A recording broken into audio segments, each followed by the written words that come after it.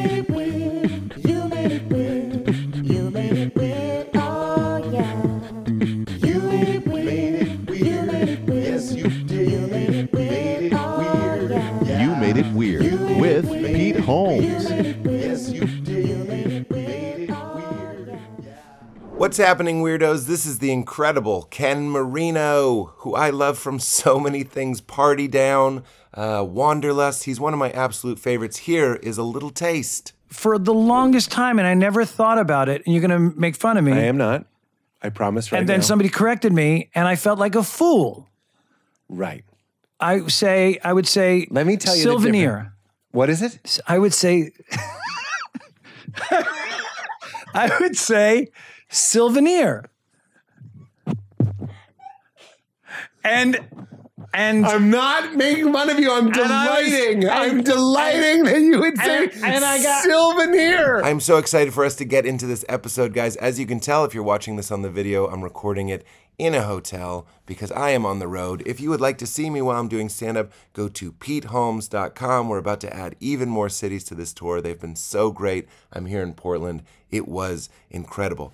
And if you like this show, why not try a Pete's Pick? Pete's Picks are products that support the show, but I actually use and I actually love, especially when I'm touring. I have been swearing by Magic Mind. I'm going to be honest, I had 2 shows last night, and it was a 2 Magic Mind sort of day. For those of you who don't know what Magic Mind is, it is a tiny little magical elixir that gives you better focus on your work and be more creative and drink less coffee. It is a mix of 12 functional ingredients, including matcha, nootropics that help you focus, and adaptogens that help you fight off stress. It is basically my little secret formula that makes me feel creative, in the flow, dialed in, happy, and ready to go. I have been drinking way less coffee. I've been noticing that coffee makes my teeth grit together, my fists clench. Magic Mind is not like that.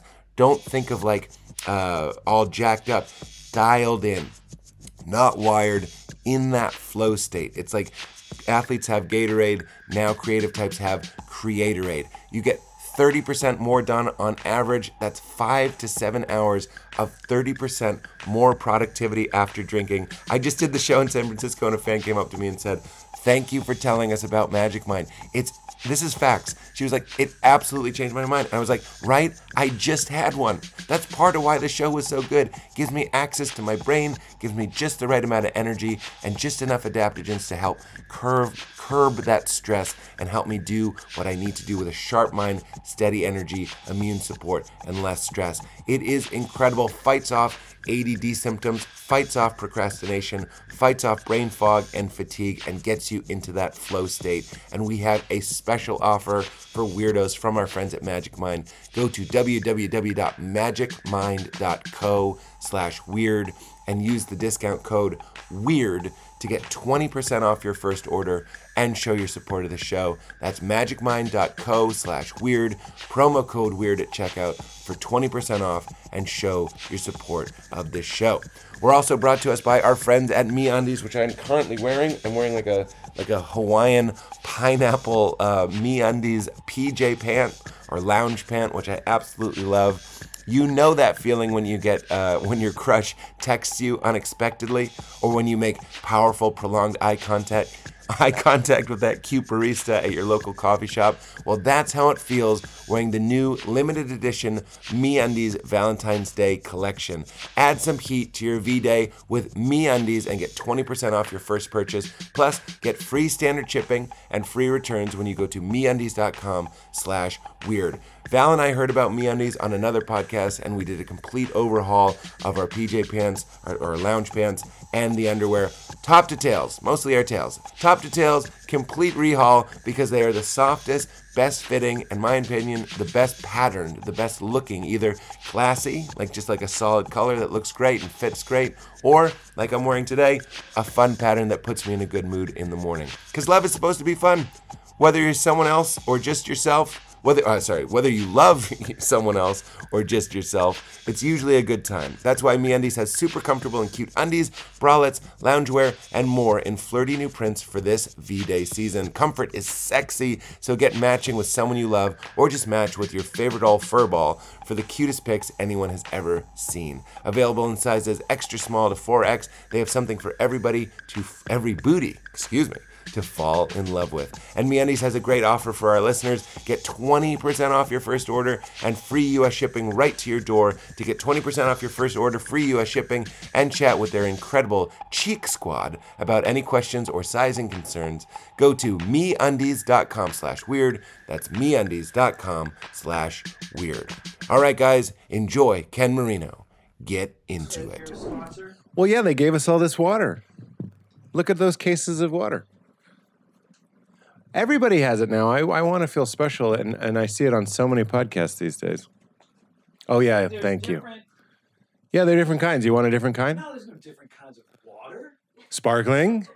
Oh. Flavored? What was that one? Flavored? Yeah, flavored water? Arguably, Coca-Cola is a different kind of water. So there's lots... Arguably. You are... I'm looking at your butt. I know, you're looking I don't mind. You're looking at my Mr. Turk. I look at butts. And it's also bright yellow. It looks like someone highlighted your butt. It's after Labor Day, but I figured it's going to be so hot today. I'm still able to use it.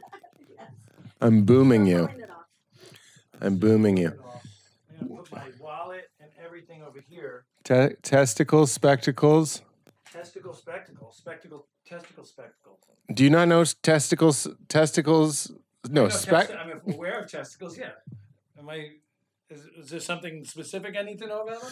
Spectacles, testicles, wallet, watch. It's how you cross yourself. Do you know this? I cross myself. You start with testicles when you cross yourself. It's all about the testicles. You are taking so long to sit down, and if I was...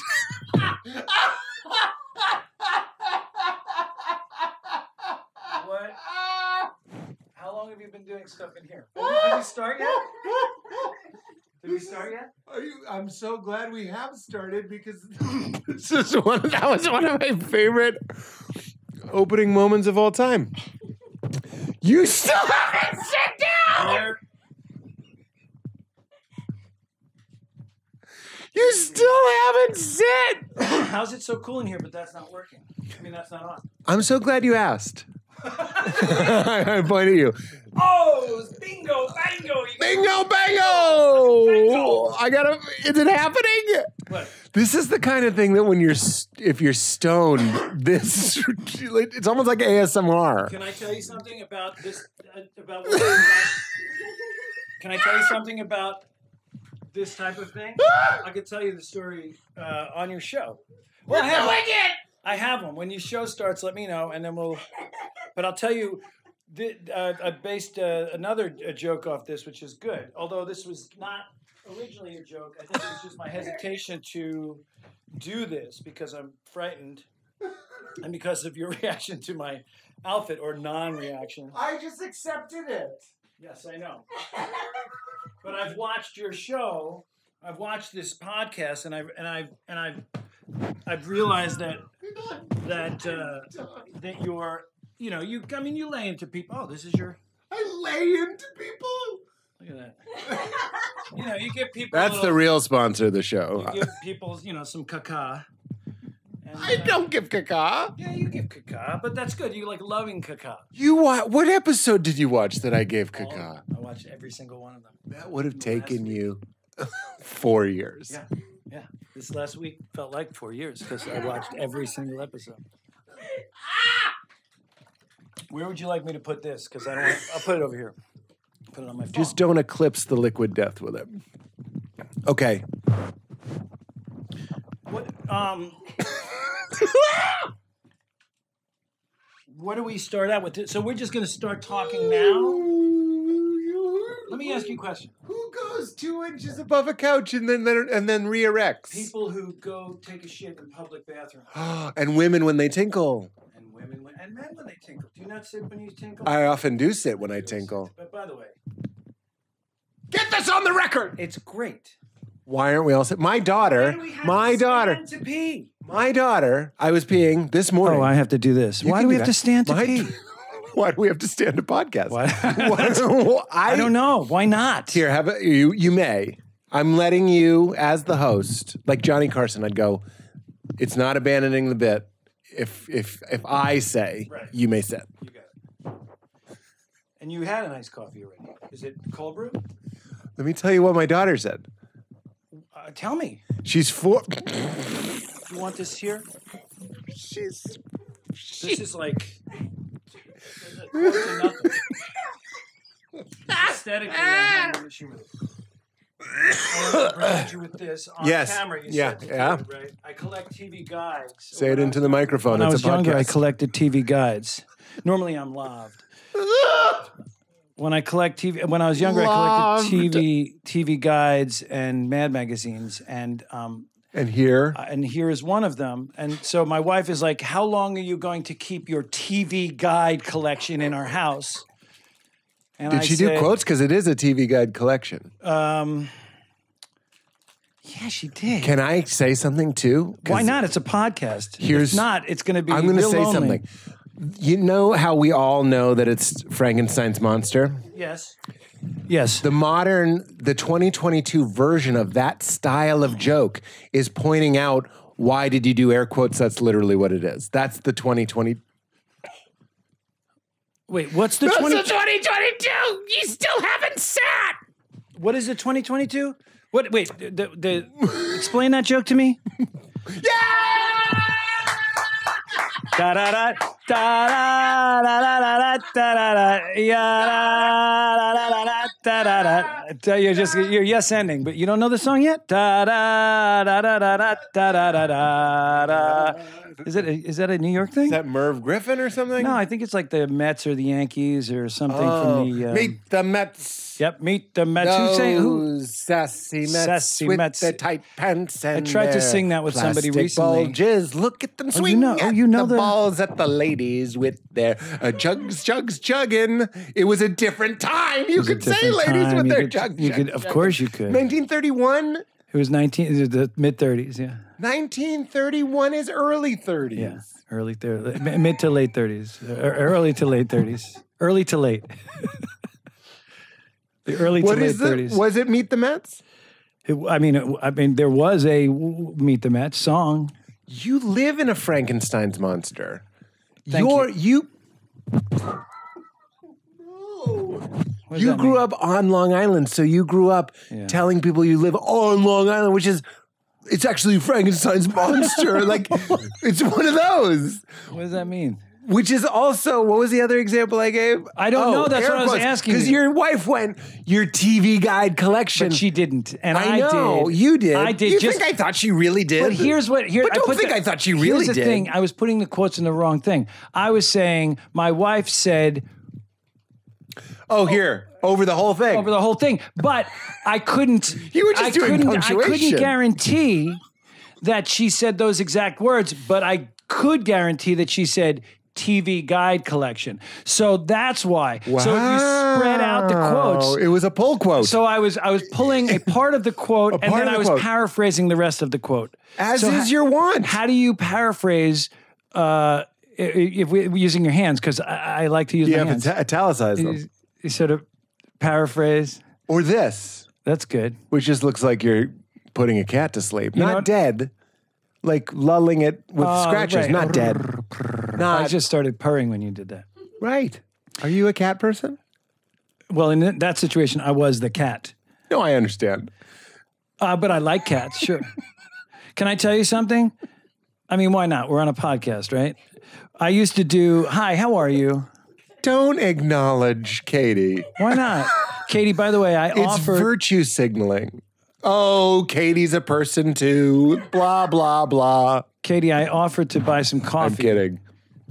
Oh, that's okay. But did you want one? I didn't pass it on. I don't drink coffee, so I'm okay. And guess who knew that? Oh, there you go. Wait, I used to do this just to kind of change it up. But that looks like you're looking for What am I looking for? the G-spot. I would have to kind of blend them together, and then. Well, you're having a three-way. Oh, I see. There's 3 people involved. And just to be clear, you're still a cat. You're a cat having a three-way. In that situation, and it was too dirty for the first 10. Menage à trois with Menage. Meow-nage à trois?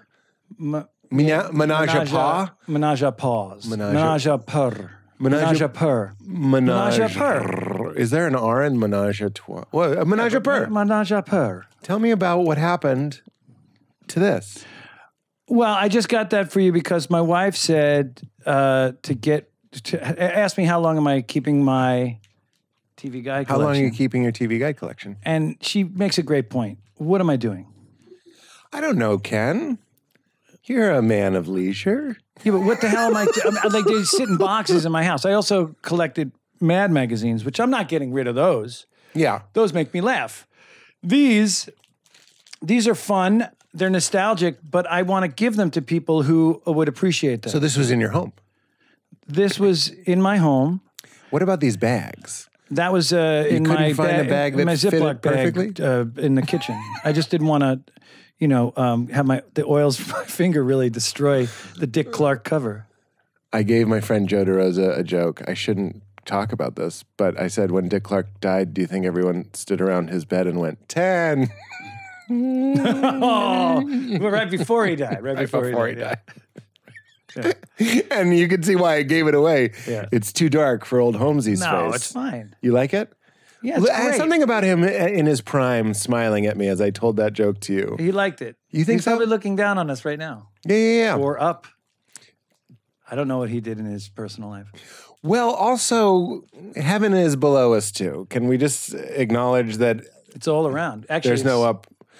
Ken, don't jump to the third act of the show. It's in my Mr. Turk shirt. Yeah, that's a great shirt. Thank you so much. You do wear it. It's not a full bit. So the bit was, my wife and I went to a Palm Springs a party where we all had to wear, what are those long kind of gown type? Graduation? No, they're just, I forget what they're called, but Mr. Turk sells them. Mr. Turk is the company that sells this. So we drove in, we didn't have them. And so we went into Palm Springs and then we stopped at Mr. Turk and I saw this. And believe it or not, everything from the sandals down to everything on sale. This outfit was on sale. So I said, let me try that. Can you believe it? I can't believe it. So I said, let me try that on. The guy's like, yeah, go ahead. There's a dressing room. You don't have to ask me. Just pick it up and try it on. So I did. It fit like a glove. Yeah. Or like a shirt and a pair of shorts and sandals. Those sandals are like somewhere between a gladiator and Jesus, but on a boat. Can you imagine if Jesus was a gladiator? Just going around. That changed his whole kind of message. Yeah, slaughtering people. Yeah. I used to have a joke. Sorry, I'm going to just tell you jokes that I think of. Listen, that's Kenny. What you do for a living. I also want to know what episode you saw where I gave someone caca, but here comes the bit. I won't forget. You don't give people caca. You just, you have fun with everybody. I razzle dazzle. You give a little razzle dazzle, all from a loving span. Listen, before you tell me your story. So when you asked me to do this, I was like, oh God, I gotta think of an excuse. Well, because I was with Ben, right? And Ben's like Sonic the Hedgehog. Ben Schwartz, and Ben Sonic the Hedgehog. Ben Sonic the Hedgehog Schwartz. No, the last name's gone. It's gone. That's now? in his contract. Really? Yep, and for no reason. When I was talking to Ben Sonic the Hedgehog, thank you. Miramax, you're thanks welcome. You. I don't know if it's Miramax. I went and listened to the several that you'd done with him. With Benny Schwartz. Yes, and then I just went down the rabbit hole of listening to a number of other ones. The Sonic hole. No, not the Sonic hole. He's gone. Now I'm just listening to you. And I went, kind of, and as... okay, so you heard, did you listen to the whole first Ben Schwartz episode? The non-Zoom one from many years ago? I listened to some of that one. I mean, these are long. I mean, these are 2 hour. These are chunky donkeys. Chunky donkeys. These are chunky donkeys, and even if you dip them in your coffee, it's still a meal. It's still a meal. But I listened. But what I remember is a lot of stuff about video games with Ben. So I think that Okay. might have been the second one. That sounds about right. What were we talking about? Well, look, all I'm going to say is one of the hardest times I've ever laughed is the first time Ben did it. Oh. And I'm not even going to tell it, but let's just say I told a story where I looked like a fool, and we did the story again, but he improvised it so it went my way. Oh. And I sang spontaneously without any thought, and I Will Always Love You, Whitney Houston style. Sure. Immediately, but I meant it. Like he healed me. Like a story where I was embarrassed, he flipped it and redid it, and it was like therapy. He's very good at that. He is very good at that. Yeah. And you know what? What? This is actually Tony Robbins, who I always say this when I bring him up. I don't know where he is in the public's The the giant? giant. Yeah, he lives at the top Guy of a with the beanstalk. gigantic blockhead? It's not. It's only gigantic to us. To him, it's Right, just to a him, head. it's a normal head. He It's a looks at us and normal goes, head. all these people with their tiny heads. people with their tiny heads. Yeah. I don't understand. Yeah. Picks up a horse and takes a bite. That's right. He eats And a we're whole just like, horse. wow. He thought it was chocolate. He thought it was a chocolate horse. He thought the brown close ones to were chocolate. somewhere near Easter. And blood just gushes out, and it's a horrible surprise every time that it was actually. And it starts. He Kicking. does it over and over again? Oh! This is something that he does. When will I learn? And then he puts it down. Tony, don't put it down. Bite its head off. It is whipping and neighing. End it. So he just lets them suffer as he eats them. Do I have something in my tooth? No, I just wanted to touch my teeth in the way that some people might touch their chin. Okay. Do I have But something I- on my chin? The guy. Hey, Ken, how's it going? Good. Do I have something on my... He says when something traumatic happens to you, you should replay it in your mind. I've done this. Replay it in your mind faster, as a cartoon, like funny, like have it go bigger. Like if your boss yells at you and Right. it freaks you out. Do it faster and funnier. Just picture your boss coming in, but he's a cartoon. And he's like, I told you to have those reports yesterday. Right? And just do it over and over. And this is kind of what we're doing with movies and TV is we're watching other people process the same problems and feelings that we have. But for some reason that helps our brain make sense of reality and give a little distance, a little perspective. So he says just like cut the middleman and Just make your own movie in your head And watch- make it faster and funnier, because that's a note you always give in Lighten and comedy. tighten. Hey guys, that was great. A little faster, funnier, Yeah, faster, funnier. Faster, and funnier. bigger. and bigger. Don't do it, Ken Marino, Rob Riggle. Wait a second. Don't give me that sleepy town. See, that's the thing I'm talking about. Kind of like, why did we even pull Wait off a the second. highway? See, this is what I'm talking about. Why did we even? I wouldn't even use the bathroom. This is the ribbing that I in was. this. This is what I'm talking about. No, This is what I mean. I think it was I just realized I thought I was putting down Rob Riggle, but you were like, he's No. where the action is. Well, you were saying, make it bigger and faster and funnier. So I was They're just bigger. But we were pairing it up with faster and Just bigger. we were pairing it up with faster and Barely funnier. touching. Barely touching. Well, we Do you did a feel little- it? we Do you did a feel little it? Do you ET. feel it? Don't touch. Don't touch. Oh, we doing a little energy? Yeah, you feel it? You're better than Rob Riggle. Yeah, I feel. I'm not better than. I Rob didn't say Riggle. anything. I heard that. Was that through the energy? My eyes are closed. So. Robbie's on the mind because I've been. Rob's wanting- the best. He's the best. I've been wanting to have him on the pod for about a decade. Well, now you're not going to get him. Well, that's why. I'm doubling down. It's not happening. It's not happening. So this is called "Fuck You, Rob Riggle." Jesus. Oh no! Knock it off. Stop it! But I'm not ribbing you. Only yes-anding that you wanted a gentle ribbing. Where were we? I like Be Love. Do you have on your thing Be Love, and you got the Joker hugging Batman? Did you do that? Whose painting is that? I did paint that. You painted that. Yeah, I love it. you do. I do. You're a sweetie. You're a sweetie. You're a secret sweetie. Not I mean, secret. it's not a secret. You're just a sweet man. I mean, I'm just a a sweetie. You're here to love. It's all about love, right? Well, what I like about Be Love is that being nice. I'm all for being nice and being polite. He's talking about a sticker I have. My treadmill used to be here, and I'd look at Be Love, and it's a reminder that love is actually like a state. And you know what I love about it? It's actually the state that emerges when you turn everything off. Like if you can settle down your mind, if I could stop doing riffs about Rob Riggle, and if I could stop wondering how I look on camera or wondering what I'm going to say next or whatever it might be, and just like ease into what's happening, into the moment, into reality, I notice that my natural state actually is love. It doesn't mean I like everything, but like I can find this spacious, bright place that's interesting. where everyone's welcome. I agree with Even that. the stuff I don't like. For example, Well, my father doesn't listen to me enough. But if I'm in love, there's my dad being my dad. It's okay. right? That's his. But I've settled down. I've turned off all the voices that go, my father should You turned listen off to me more." judgment? I turned off judgment. That's a great way to put it. And I'm just loving everything that is, including the things that I don't want. And just kind of, you ever have that where like reality sort of feels like a dream and some fan comes up to you and they're like, I'm a party down. But you're just like, look at this guy, he's spitting on me. But like you can find a dream-like appreciation for the absurdity of whatever's going on.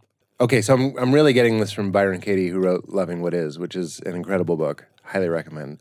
When you can love what is and drop, a lot of your suffering is coming from wishing something was different. Like, I wish my father would listen to me, which, by the way, my dad does listen to me from time to time. So this is just a good example. So wanting people to change the way they behave. Yes. There's like a, yes. Well, consider it. What is something, oh, we don't have to do you. But this is what Katie would say. I say, my father should listen to me more. She would say, is that true? And I would be like, well, yeah. I mean, like, what am I basing that on? like, where am I getting the idea that that I am in control of how much you should listen to me? Right. How much anybody, like I should dictate, like you should only hear me, Ken. Right. Even your own thoughts, your own feelings. Move them aside. Right, Here right, I right. come. Or I need my father to listen to me more. Is that true? Because here I am. Doing fine, moving around, sometimes feeling sad. That's also okay. Well, let me ask you something. When your father does listen to you, you recognize that. You mean right? when that happens? I'm just kidding. Just kidding. There's got to be a moment where Yeah. your dad takes something in that you say, For right? sure, yeah. And so when that happens, do you feel differently? Differently? Yeah, differently. Feel differently. Yeah. Do you? Sorry, you got me stuck on adverbs. That's a great question.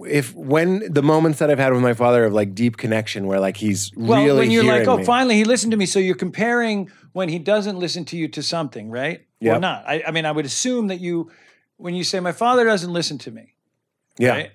You're comparing it to the moments where you feel like he did. He did, right? And that's brilliant. Is that right? Yeah, I think that's really interesting. And so what are those moments? And are they far and few between, or do they exist at all? Or have you made up a version of what it would be like for him to listen to you and he's I never wonder listened to you? how you are, because like I called home on Sunday and I got my dad and we FaceTimed. And I was talking to Val, my wife, about it later. And I was like, I got my dad in a great mood. Like I got him in one of those moods where he just had more RAM. He had more energy to spare, more space in his mind for me and for what we were saying. So I got like this primo dad. And then the belief that causes suffering later is I want that dad all the time. Right. But that's not fair because I'm not You're not you primo all the Pete. time. Exactly. I So- mean, it was what you were saying to Ben, just to go back to one of the things where you were like, you guys were talking about, you were saying, be my, would you want to hang out with me when I'm not Yeah. on or doing Yeah. like my show persona or some version of Yeah, that, yeah. right? Where you were like, and questioning, would people want to hang out with me when I'm not just doing bits or being funny? Like when I have a bad day or I'm, Yeah. right? So, Exactly.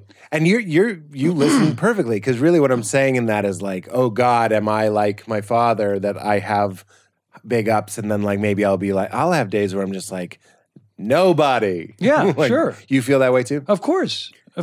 And how are you with sharing less than sterling? Obviously, all of the Kens are sterling, but when you feel less than sterling, do you hide? Do you retreat? Or can you share that with your wife? With your kids? I mean, sometimes I'm not even aware of it, and sometimes it comes out in ways where my wife will, for example, just since you brought up my wife, she'll be like, "Whoa," like I'll be short. I won't be patient, or and she might point it out, or I might recognize it right afterwards. And I think I have the wherewithal to kind of be like, sorry about that. That was because I'm just dealing with X, Y, and Z. Yeah. Can I tell you the one I use the most with Val? It's really helped my life immensely. We'll be right back mid-rolls. I'm just kidding. I'm sorry, I was just embarrassed. Like I'll catch myself feeling inadequate or feeling like ill-prepared for some sort of situation, and then I'll be short or not as warm as I'd like to be to Val.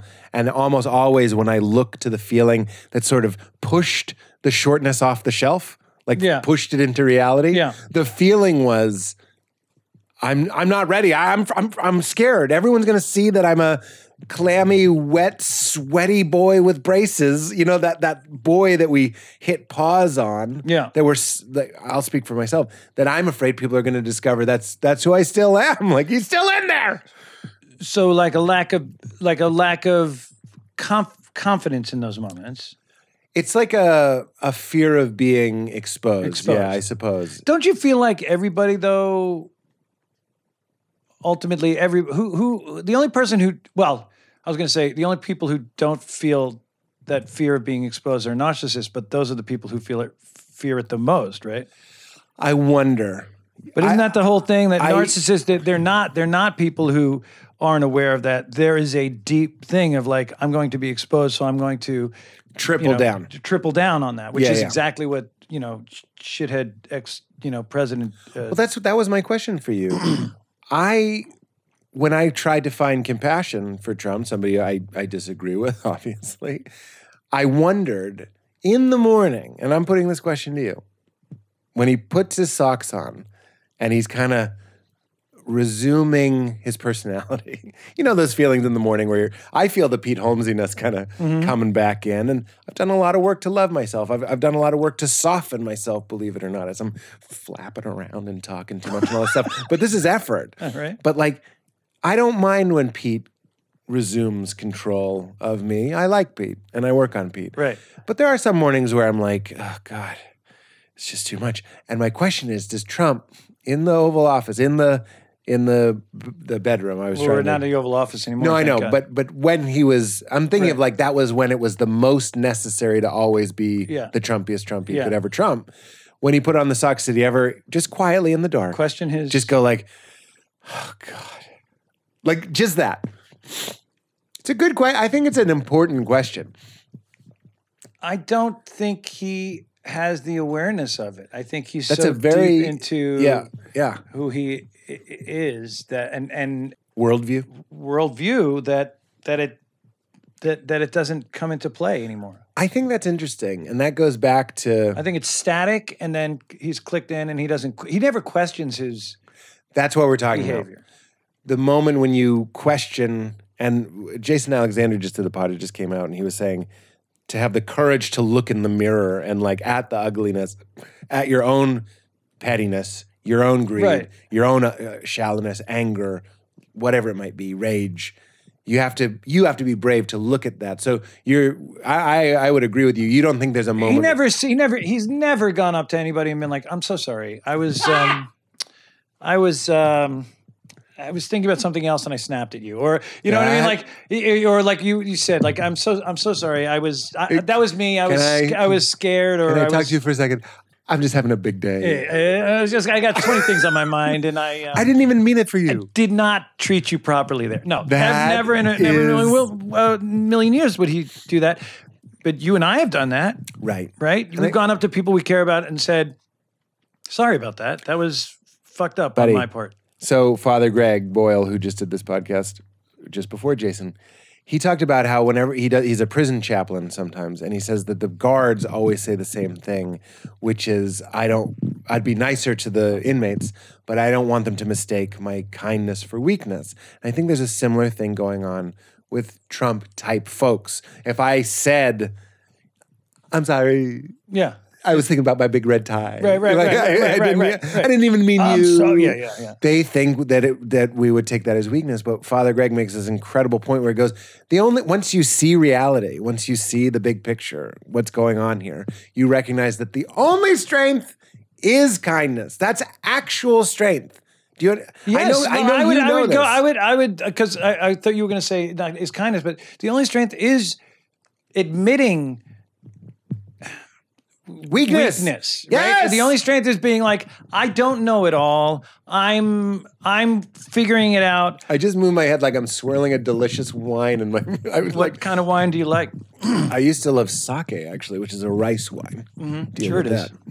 I just didn't want you to think that I didn't know that sake wasn't wine. No, It is I wine. mean, I for the moment until you're not corrected. But finished that sentence, anticipated. I said, I don't know what to do. Do I wait until after the podcast to tell him that sake is not? It is though. But it is. It's But rice it wine. is. It's a rice wine.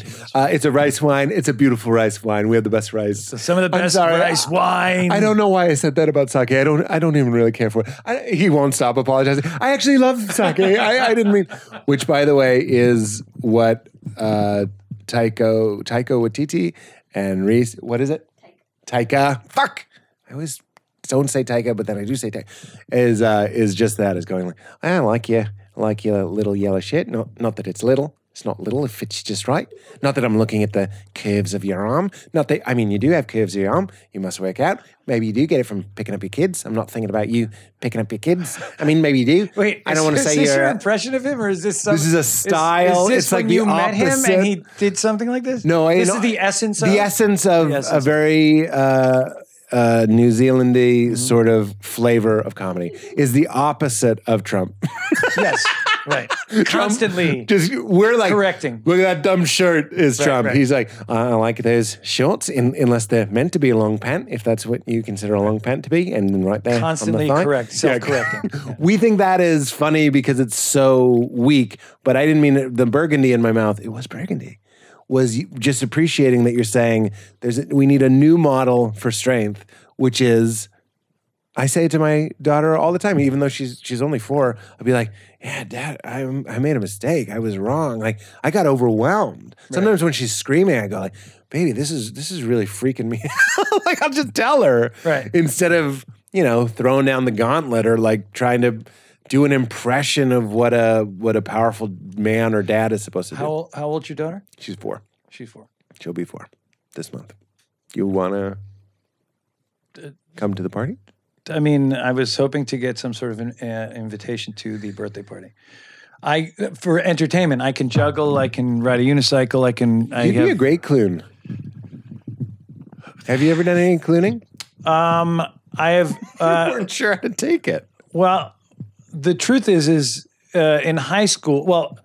When I was younger, before the TikToks and the internet and all that stuff, you had to just figure out stuff to throw on a VHS. Yeah, to kind of before that, or not right when that was starting, but we didn't have it right away. We didn't have the VHS. I'm a little older than you, so I taught myself how to. I bought a book and taught myself how to juggle. Oh, and I bought a book. From a book. What does the book say? No, throw it now, throw it now, no. Broke it down. It was like the Dummy's Guide to Juggling, and then I was like, I'm going to get a unicycle, and I'm going to teach myself how to unicycle. So I guess I had some sort of want to be in the circus or a clown. Yes. And then in high school, somebody hired me to come to their party and be a clown one time. Then I juggled. And that was, so yeah, I guess I was a clown. I was a clown once. I would love to see you in high school, you juggle, everyone claps, and then you realize you have nothing else, and you go back to the book. Squirting flower. I had to buy a squirting flower before. Can you do it with a regular flower? Does anyone have a flower? I juggled, I rode a unicycle for, 30 seconds, and then I went over to the food, and I ate it, and I left. That's what you do. Orgy rules. Yeah. Orgy rules? Yeah, do your thing, hit the buffet, then leave. Yeah. But you said, I'm hard of hearing. Did you say orgy rolls? I said orgy rules. Orgy rolls are the cinnamon buns at the buffet in an orgy. They love anything that has a body part. I was hoping for some sort buns. of, yes. Cinnamon buns. rolls at an orgy. No, buns. Always buns. Never rolls. Yeah. Cinnamon buns. And they love footlongs, obviously. Sure, of course. Right. Yep. Cantaloupes, melons. And melons are of any kind. You can't throw a condom without hitting a melon. What else are we talking about? What else? I'm not done enjoying that at an orgy. They only have foods that are body parts. We don't need to worry ourselves. Everyone can think of their own at home. But kiwis, always in pairs. Pears. Just pears. Sure. Tell me what it sounded like you were about to say Heavy something. cream. Huh? What? What was I gonna? Heavy cream. Heavy creamsicles. I don't know. I was trying to think of something. Just heavy cream was fine. Yeah, you think I didn't like heavy cream? I know. You did a little fart and then The little fart was dropped like, your there's mic. so much laughter coming up that a fart came out. that I chose to delight you the way I had been delighted to turn it into a tiny wet one. Be love. Tell me a memory you have, and I want you to love it, of when you were putting it together.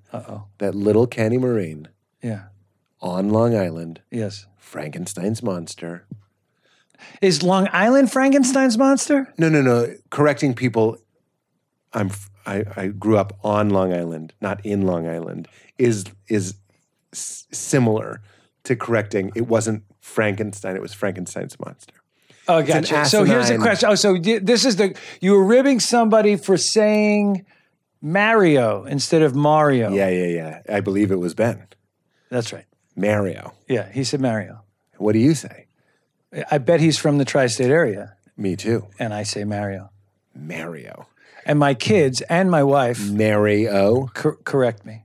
Because it sounds like a woman whose last name is But, O something. honestly, here's my Mario. feeling. Who cares? Buddy. Why can't if we? you want to put why on the can't who we- cares pants Why can't we, what? Here's my question about that. about Mario. Not about Mario, but about saying stuff. Everybody says stuff a little differently. And people from Boston, I mean, their whole thing is that's just nuts. It's goofy troopy. But it is. It is what it is. But it is. Right? So why, this is a question, and it's not, I don't mean to come at you, but why did you need to correct him? Something to talk about, I suppose. That's it. That's your question? I was so hoping you were going to say, why do people feel the need to correct? Well, I mean, in general, I'm general. using you as an example, but why do people feel the need to correct? Well, I think you could step it back to basic tribalism and identity. My group says Mario. You say Mario. Right. I say it wrong. I fully admit. I'm not even saying you No, say but it I wrong. do say it wrong. But you don't. But for example, I used to say, What is here's wrong? it, check this out. We I could used to find say, 300 million people that say Mario. I used to say, it's when people say library. Library is wrong. Of course, but some people say it. And A lot of people on Long Island say it. I don't say it that way, but I've for the longest time, and I never thought about it. And you're going to make fun of me. I am not. I promise right And then now. somebody corrected me, and I felt like a fool. Right. I would say, Let me tell you the souvenir. What is it? I would say, souvenir. And I'm not making fun of you. I'm delighting. I'm delighting that you would say and I got- souvenir. it's and so I was corrected, Souvenir! and I was like, "It's souvenir," and they're like, "Yeah, it's souvenir," and I'm like, "All right, well, what's the difference?" And they're like, "Because one is correct and one isn't." But then all of a sudden I was on the defensive because of something that I was never even aware of, and I felt then I felt bad. Well, that was a power trip for the person who corrected you for sure. Well, Because or there's not. a gentle way to do it. It sounds like they did it kind of rough. No, they did it pretty gently. Oh, really? But still, I felt embarrassed. And the truth is Look we at the all. delight you've but given me. But the truth is throughout life we all miss classes on something. You right? weren't there We this- all miss. I don't mean specific, but we just sometimes we miss out on shit, and we forget. We don't hear it correctly, and then we say it that way for a long Buddy, time. I said channel instead of channel until I was 25 years you old. didn't. I did. My first wife. I don't know if she's alive or dead. I was going to go, may she rest in peace. I don't know. But my first. She said, are you saying channel? So God love her. She helped me and she did it gently. Channel. I used to say Change the channel. the channel. I want to get a souvenir. Okay, so here's the other thing. I was on a show. I was shooting a show in here, and and I was a guest on the show, and I said the word. I don't even know if it was. I don't think it was in the script, but it might have been a line in the script. And I said DONKEY. Donkey. I said donkey. Donkey. What did you say? It's donkey. Donkey? Donkey. Donkey. This is like when you go on Google and you click pronounce. Donkey. Donkey. And Wait, I'm not hearing it. I Katie? said Some people say it with like a U, like a donkey. Like Donkey. my mom says that. Donkey? donkey. What do you say? Well, now I'm confused because I believe I said donkey, and she was like, it's donkey. And she made fun of me, Okay, that person, was she chewing on a strand of wheat? but maybe I said donkey, and she was like, it's donkey. I think I it's said maybe don- donkey. I think I said donkey. And she said, it's donkey. And I was like, okay. And I was a guest on the show and I felt terrible. Okay. And I was embarrassed.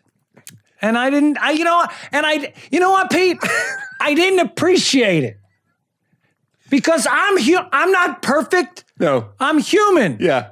And I missed that day. You donkey day. So whoever said it to me said it the wrong way, and so then I said it the wrong way, and I didn't need to be corrected on whatever the hell the UPN show was. It was a UPN show? I don't know. CW, maybe? Those are sixes right there. One of those. That's One of those sixes. shows. I know it was one of those shows.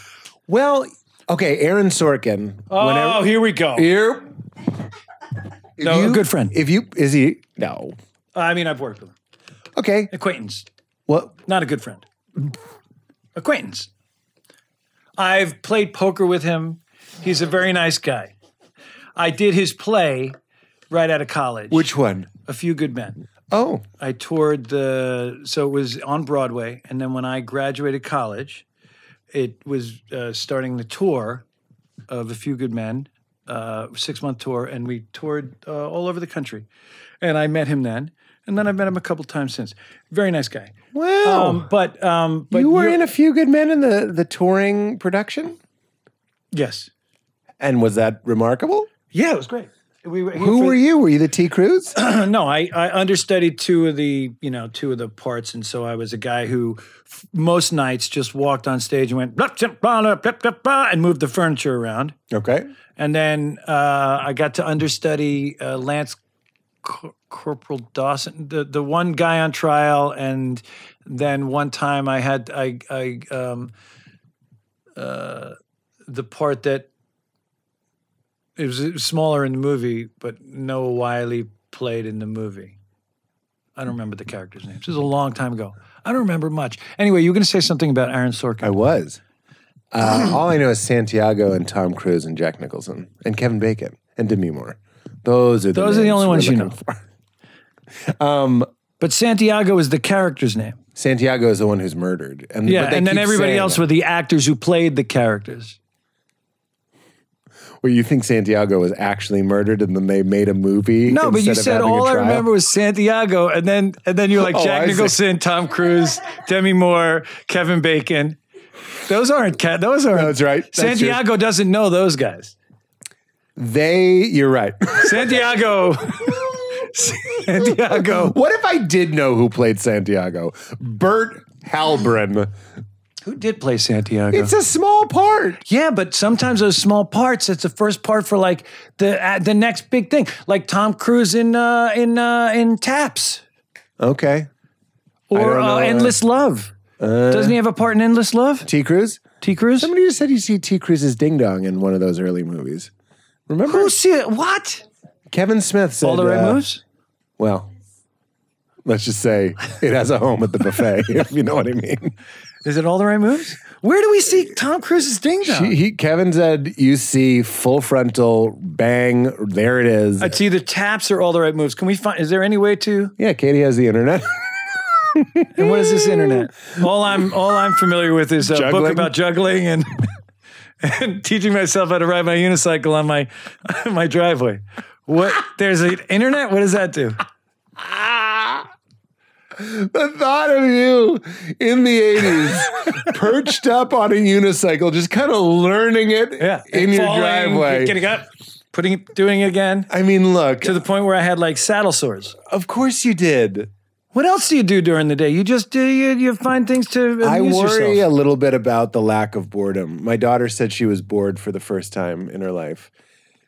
That's good. That's pretty good. She made it to 4. But she and all of her feelings are welcome. But I was like, oh my God, yeah. I mean, she's got a lot of stimuli, a lot of like flashing color. My kids, my no son's, unicycles for her. My son's 15, my daughter's 13, and it's hard to. I guess their boredom is to just like, get into the phone and just do the thing. But I do wish that there was times that they were bored. And dealt with it. And didn't have that. And just wrote it out. Yeah. That's why you have to get like a cabin in the woods. But they sometimes they'll do art or like they'll paint or they'll work out or they'll do something to kind of They're working out already? My son is, yeah. He's 13? 15. Oh, he's the 15. Yeah, he's taller than me at this point. When this is like you're in your John Hamm. You're full ham. I don't know what that means. Deal with it.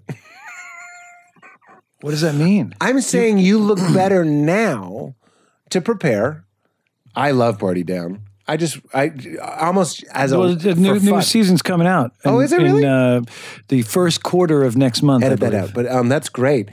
I'll edit all of that out. But I thought I would watch. I typed in best of Ken Marino. Oh, right. You do. I'll edit all that out. That's a joke. I typed in best of Ken Marino. The first thing that came up was Party Down clips of you, and I watched them. And this is how you researched. This is part of the research. This is part of your research. I also read your Wikipedia page. Okay. And personal life was wanting. So let's add to it. Personal life was like written by a drone. It was like, Ken Marino is married with 2 children. It was like, how often do you go in and delete that? In 1960. Yeah. He one time saw Tony Robbins pick up a horse that he thought was chocolate. The whole thing whole. Hold on! I'm going to have to imagine this is a cartoon later because it's gushing. Oh, God. Horses. So much blood. It's a lot of blood in You horses. don't think about when you're on a horse. That's all I think about. I think about riding like a giant, like a sack of blood. It's like a horse skin bag of blood. Yeah, you see all those veins in their back legs? All I'm thinking about is all that blood just coursing through their veins, and I hope Tony Robbins isn't nearby. And they're huge donkey dongs. I watched you on Party Down, and which I've seen through many times. Love it. Thank you so much. You're wonderful on it. And I thought, Jesus Christ, Ken Marino is in his John Hamm. You look better now than you did that. How long ago was that? 12 years ago? Who looks better than they did 12 years ago? Kenny Marine. John Hamm. Well, J Hamm. That's where we got you're in your full John Hamm. Yeah. So, and now your son's working out. What a segue. I'm trying to say. I want to stay on ham. Are the Marinos hamming it up all the time? Are they? No. What's your question? What? I'm wondering what changed. What have you done in your life? People like these types of things. I feel like you figured something out. About my looks? About my physical? Yeah, it seems like you found a nice cruising altitude. Your physicality has part to do with that, but what have you figured out in the past 12 years that has balanced your life and your physicality too? That balanced my life. And your physicality. Let's get petty. Well, you weren't talking about John Hamm. When you said I'm all John Hamm, you weren't talking about my life. That's right. But then it seemed like you prickled a little bit at the physical wellness section of this chat. Yeah, but I want you to, but I want to know, I want to be clear on the question. Because I'll answer either. How did you babe it up so hard, dude? I don't know what that. You know what it means. What I will say Did is, you order the baby up on Colonel Santiago? I thought he was a colonel.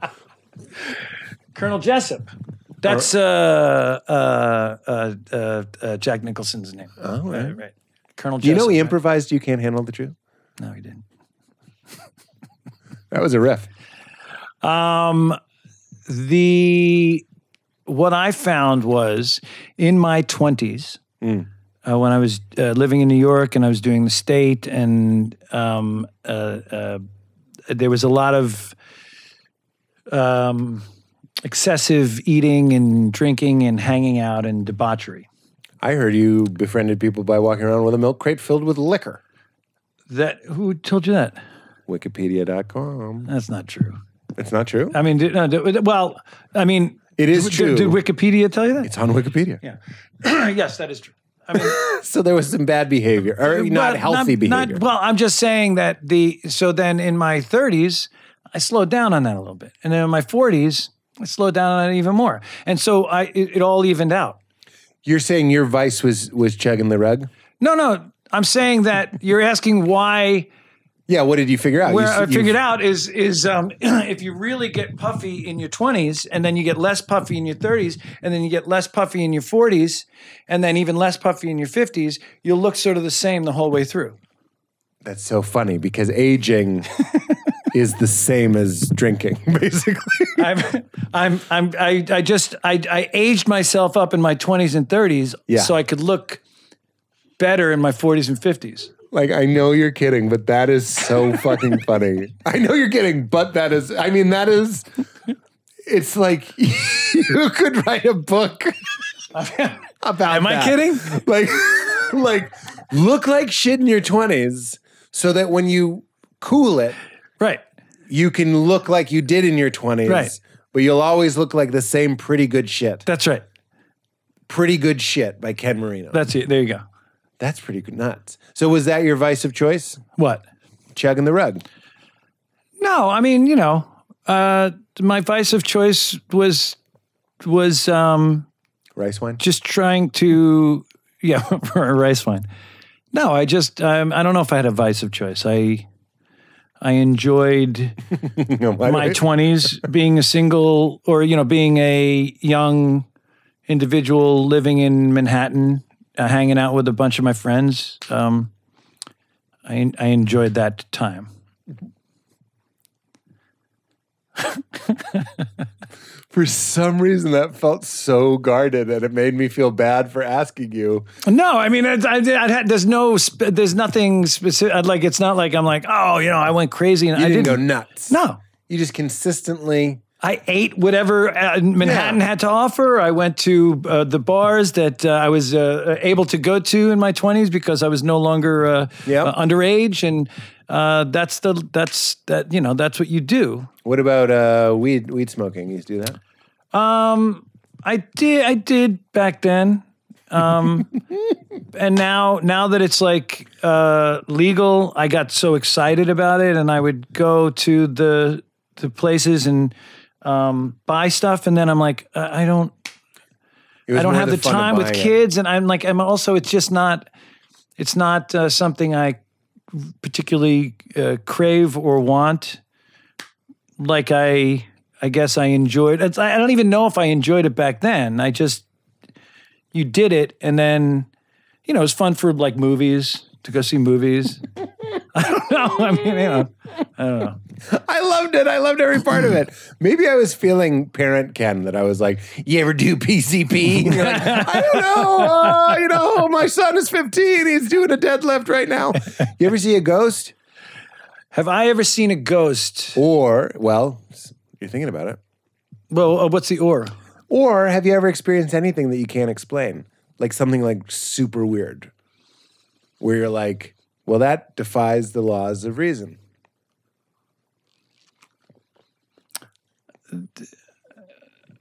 See, is it revisionist history? Like when you think something happened, but it really is like maybe something that happened to your parents or your friend. I feel like when I was a kid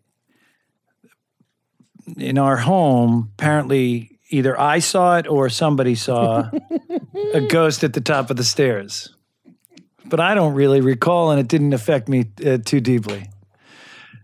I do. I mean, if we could put that story in a capsule, it's the least reliable. It started with like, you know, revisionist history. Here's the thing. Here's the thing. Here's the thing, Pete.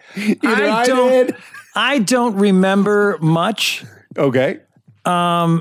It's all super foggy. All of it. Except for like little moments. Like there are people who remember everything, right? Yes. All through their life. And it's like they can call back every single moment. Joe Truglio is a person. Do you know Joe? Have you ever met Joe or done him, interview him on the show? He can kind of break down every moment. I can't. My wife also. Eric Oyama is somebody who can kind of be like, this is what happened, this is what happened. It's all a big fog to me. I understand. I'm the same way. But I think it has to do with approaching surviving as an actor in this town or just in this industry. It sort of bled over into my just personal life or my existence of who I am, for better or for worse. Meaning that you have so much rejection in this town, right? And over the years, especially early on, a lot of like no's. And the way to move forward is to let it go, right? To forget about it. Right? I've been with you since you started. I had a sense this is where you were going, and I feel very strongly the same way. Right? Keep going, yeah. So in order to do that, you have to create a certain mindset for yourself to be like, that happened, that negative thing happened, or that experience happened, negative or positive, but I didn't get the job. I'm going to let that go. Yes. And I'm going to forget about it. I'll try to remember things that will help me moving forward, little pieces of it, but ultimately I cannot remember it. Otherwise it will destroy me. You're the guy from Memento and you're just writing the helpful bits, like learn your lines for the audition or whatever, but you're not writing, they all laughed in my face. Right. Or whatever, because it doesn't serve you. Doesn't serve. And there's too much static, negativity. The odds are so insurmountable. Now I'm having a silver near. Right? Insurmountable. See, we all have it, Kenny. That's not a souvenir. Come on. Anyway, look, let's stay on point because this is good. This is interesting. Or maybe it's just interesting to you and I don't know. One of your techniques for show business is take what's useful and leave the rest because you got to forget, not even just leave it, forget it. Like delete it. Delete it from your brain, right? Yes. So over the course of, and so it definitely affected, not even talking about my personal life yet, it affected how I would approach good news in the industry, which would be, tell me I got the job, the big job. You're going to be in the reboot of Star Wars: A New Hope. Oh, that's great, right? Yeah. So I somehow you've evened it out. I've evened it out. Like Can I tell you something else? Because I wouldn't get upset about the bad news. Let me give you something else. But you're not going to be in the reboot of Return of the Jedi. Okay. I knew it.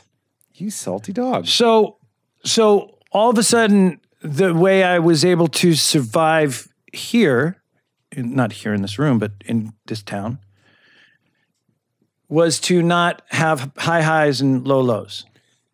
That's what Conan, he used to wear it. I don't know if he still does it. He has a bracelet that says steady bass hum or low bass hum or something. He was like, I don't want highs and lows. I just want a steady, like just a normal, even experience. Well, I want to get back to that. But to finish my point is what happened was in using that technique or whatever it is, it bled into my personal life. And this is how I think of it, and this is why I don't remember shit. I experienced the thing, and then it just sort of goes away. And somehow it infected my personal kind of memory as opposed to just kind of the approach to kind of surviving in this town. Does that make sense? Yeah, for sure. To the Conan point you made. Oh, I have a follow-up on that. Oh. Is that ever not, I won't forget the Conan thing. Is that ever not helpful? Professionally or personally? Personally. I It's understand- terrible personally. Yeah, that's what I'd like to hear about. It's what we were talking about. I was like, you asked me questions about like, You ever see a ghost? yeah. And I'm like, I think maybe I don't remember. I don't, like unless I saw it like on my walk here from my car. Right. I don't. But like you run into people and you don't know how you met them. Does that happen constantly? Yes, all the time. I was just in Montreal and I was talking to Val and I was like, have you ever been to Montreal with me? I couldn't remember. And the answer was yes, She's like, Ken. yeah. And she wasn't upset about it because she knows how my mind works. But she was like, yeah, remember. And she reminds me, but I need that help to find the breadcrumbs. And then I remember, but like, it's super important that people that I love know that one of the ways I love people is not remembering everything we've ever done together. No, it's showing your love for them in the moment. That's right. And so that is, for sure. I take pictures, not even for posting, just to remember stuff. I take pictures and then I go back and I'm like, holy shit, my family went to France? Like, I'm like, if I didn't look at those pictures, it would have come back in some sort of conversation if somebody talked about France, but like, it wasn't even in there until I saw pictures. Then I was like, this wave of like, yes, shit. So one of the things I love about like these 1,000 pictures, the 1,000 pictures that you can take on your phone like all the time. Yeah, I try to do it all the time because it really does help me remember. Yeah, we're the people they made souvenirs for. What's that? We're the people they made souvenirs for. That's right. Can I just change the trajectory of that? Yeah. AC because I don't know if you've noticed I have some holes in my shirt. How do we do it? Swing? I think swing is what it's doing now. If I hit this, this is good TV right here. This is great. There we go. How's that? Is that right on you? No, that's over here. That's great. Okay, we did it. Couldn't relate more. All right, so the Conan thing, right? Oh, you don't want high highs and low lows. To reload you back into that topic. I just got a call now. Just now. Actually, my manager's assistant has figured out that my phone's always on Do Not Disturb, so they just call me twice. I was like, it's probably Val. I gotta go. Something's wrong with the baby. And I just see my management company, and I'm like, I know it's just... they want to know if at the orgy you want melons. There's three things now. 3 questions. One. Why are they tell them to stop doing that. Oh, I'm Two, going to. I never knew that existed on the phone. And 3, are they really leaving you messages about the melons in the orgy? I'm sure that whatever it is not important. Is not super important. Meaning, I'm doing a podcast. Which they know you do. They don't know when I'm doing it, but here it is. I can get back. One of my favorite Chance the Rapper lyrics. My lawyer says it's urgent. I'm gonna call him in an hour. It's one of my favorite lines. Wait, say that again? My lawyer says it's urgent. I'm gonna call him in an hour. I just love that. Chance has so many lyrics that are just about like, the industry can't stop me. I don't take seriously what all of you people take seriously. I'm just having fun. I'm just making art. Like, fuck off. And I listen to it and I'm just like, how did all of this fun of show business get turned into like, Ken, we need to know, are you bringing a +1 to the SAG Awards? Like, how did we get from you meeting David Wayne on your first day at NYU, Wikipedia, to that? That is, I love, you've answered my question. The greatest lesson you've learned about show business, which is burn it all to the ground the moment it's done. Yeah. Which I'm going to actually maybe overflatter and say that's in the Tao Te Ching. They say, do your work and be done with it. The only way to serenity. That's a great line. So there you are. being wise. What is your greatest lesson that you would? Oh, Is the Tao Te Ching. Tao Te Ching? Is there a book, The Tao of Pooh? Yes. Is it about that? I bet it's about how the lessons of Winnie the Pooh are very Taoist. Yeah. Right. Yeah. Yeah. And I think there's a lot of like Tao, and then they did Zen and the art of motorcycle maintenance. Right. But they're all kind of like, it'd be like instead of the Holy Bible, you're like the Holy Cookbook. Right. Pardon the interruption, friends. This episode is brought to us by our friends at The Perfect Jean, which I've been wearing on tour all week. You know why? Because I'm always wearing the perfect jean, because they're the perfect pant. I don't understand how it's 2023 and people are still walking around in uncomfortable pants. It used to be the only option if you wanted something stretchy. You had to wear linen or yoga pants. I can't pull that off. I'm not Sting. It looks stupid. So enter the perfect jean, which is not only the best fitting pair of pants that I own, it is also the best looking pair of pants I own. I would put them, and I have put them against, designer jeans, weird custom jeans that I bought at some strange denim company. Screw that. The perfect jean looks way better and feels way, way better than any other pair of pants I've ever spent way too much money on. And they're not that expensive. They're not expensive at all, in fact. They're the best pants I've ever owned. I haven't taken them off since they arrived. I just rotate between my blues, my dark blues, my grays, and my blacks. I have 4 or 5 pairs of perfect jeans, and that is it, because I found my perfect pant, and I'm not looking back. What's the secret? There's woven into it. 2% spandex, 2.5% rayon for extra comfort and movement that your man parts require. That's right, this jean stretches so your nuts ain't crushed, thereby providing the only true home for your bone. They're super soft, you might even forget that you're wearing pants. They're so soft, they're clinically proven, I can't say that, they are softer than a baby's butt, in my opinion. That's anecdotal, softer than a baby's butt. And best of all, they're not khakis. Fuck your khakis and spare your nuts. The perfect jean for the perfectly imperfect men, just $60. $60 when you use promo code WEIRDO at checkout. Liberate your lower limbs with the one and only perfect jean. Whether you're working with lemons or lentils, a 3-leaf clover, or a big ol' honkin' eggplant, the perfect jean has you covered. Take a peek at www.theperfectjean.nyc. That's theperfectjean.nyc, and use code WEIRDO for 25% off at checkout.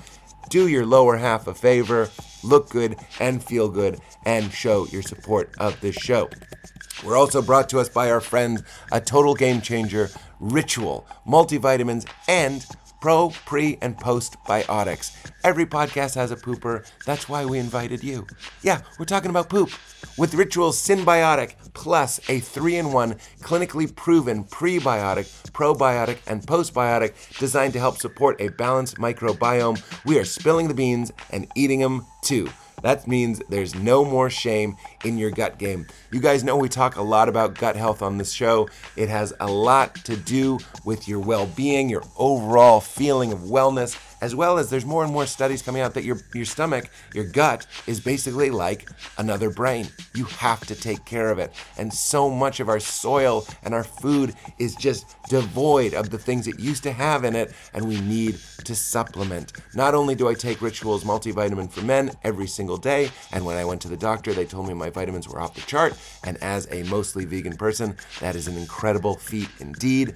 I start every day with this 3-in-1 prebiotic, postbiotic, and probiotic that has 2 of the world's most clinically studied probiotic strains to support the relief of mild and occasional digestive discomforts like bloating, gas, and diarrhea. Let's just say it.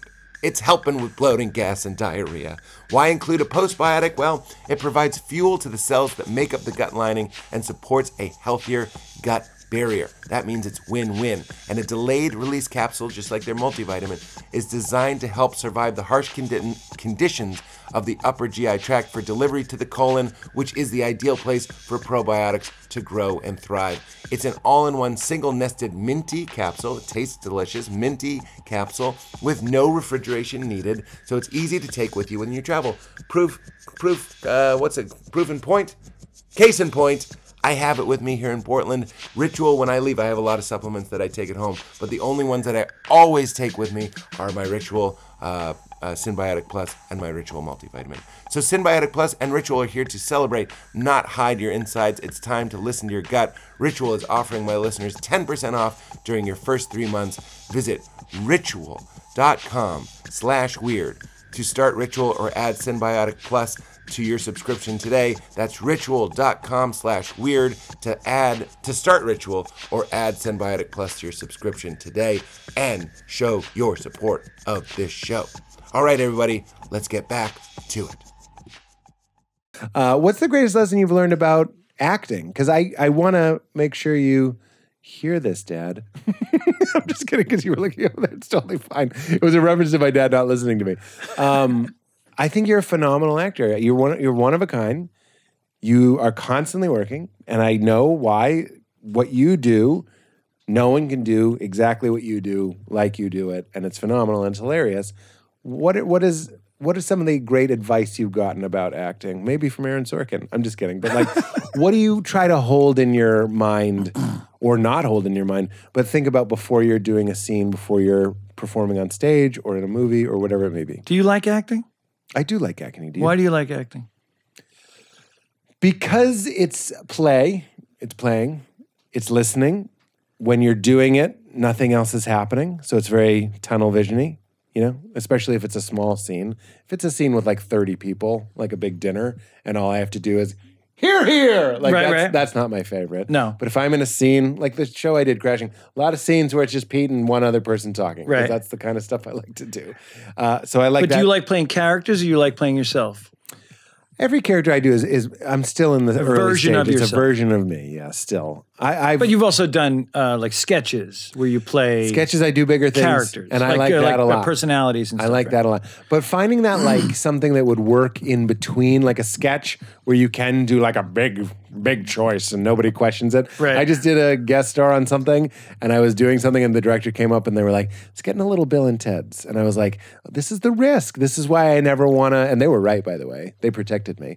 But that's why I never want to make like a big, hey, what's going on? Like something like that. Right. Because I don't want to be embarrassed. Right. But tell me about that. What do you do when you create a character? Are you worried about being embarrassed? And do you like acting? I always am worried about being embarrassed, but what I've learned was that's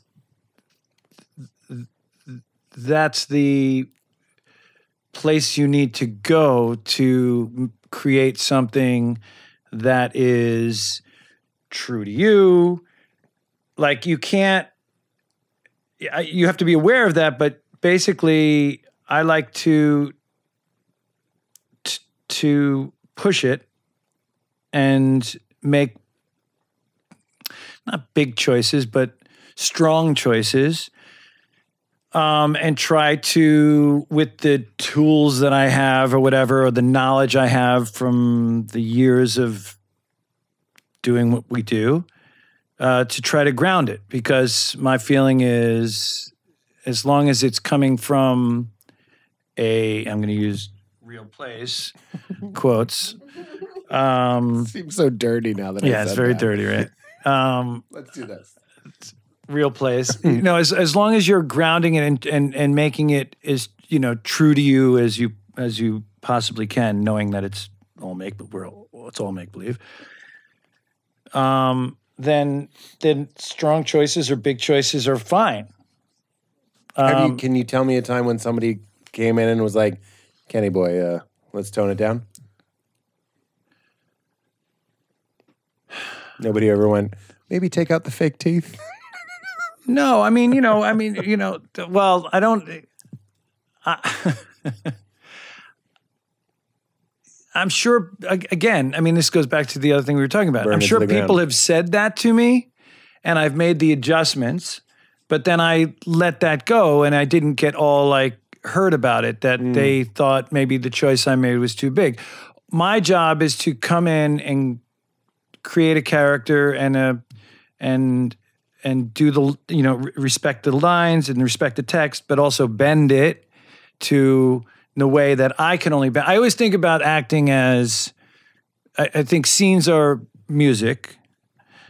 And I think that we are supposed to be, you know, musicians of some sort, right? And we're supposed to, so like, and it's sort of jazz, right? So like, it's like you're going to bend the notes differently than I bend the notes, but the way you bend the notes aren't wrong. It's just that your interpretation of it that is grounded and real to you from your experiences in life. And that's how I approach the text and scenes, where I'll look at them and I'll try to like respect what the writer's intentions were and recognize what the structure of the jokes are if it's a comedy, or what the structure of the scene is and how I'm supposed to serve the story. But then I also want to bend it to make it mine, because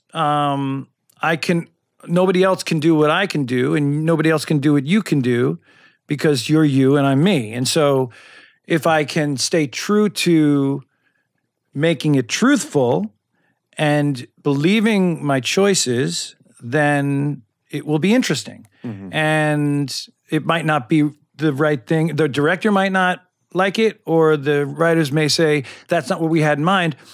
But I have found that more times than not, with that confidence, usually it's liked by the writers and it's liked by the director. Yeah. I really admire that. I'm not just saying that. I think that's really cool. Does that make sense? Absolutely. I think, right? So do you base it on a person when you do it? Like, I'm really new at the idea of like, I'm going to build a character, and the closest I can come is I go like, well, my brother sort of holds his body like this, and my friend Ernie kind of, when he talks, he does that. Are you just kind of going with your instinct and the words? I think it's a bit of both. I think it's so.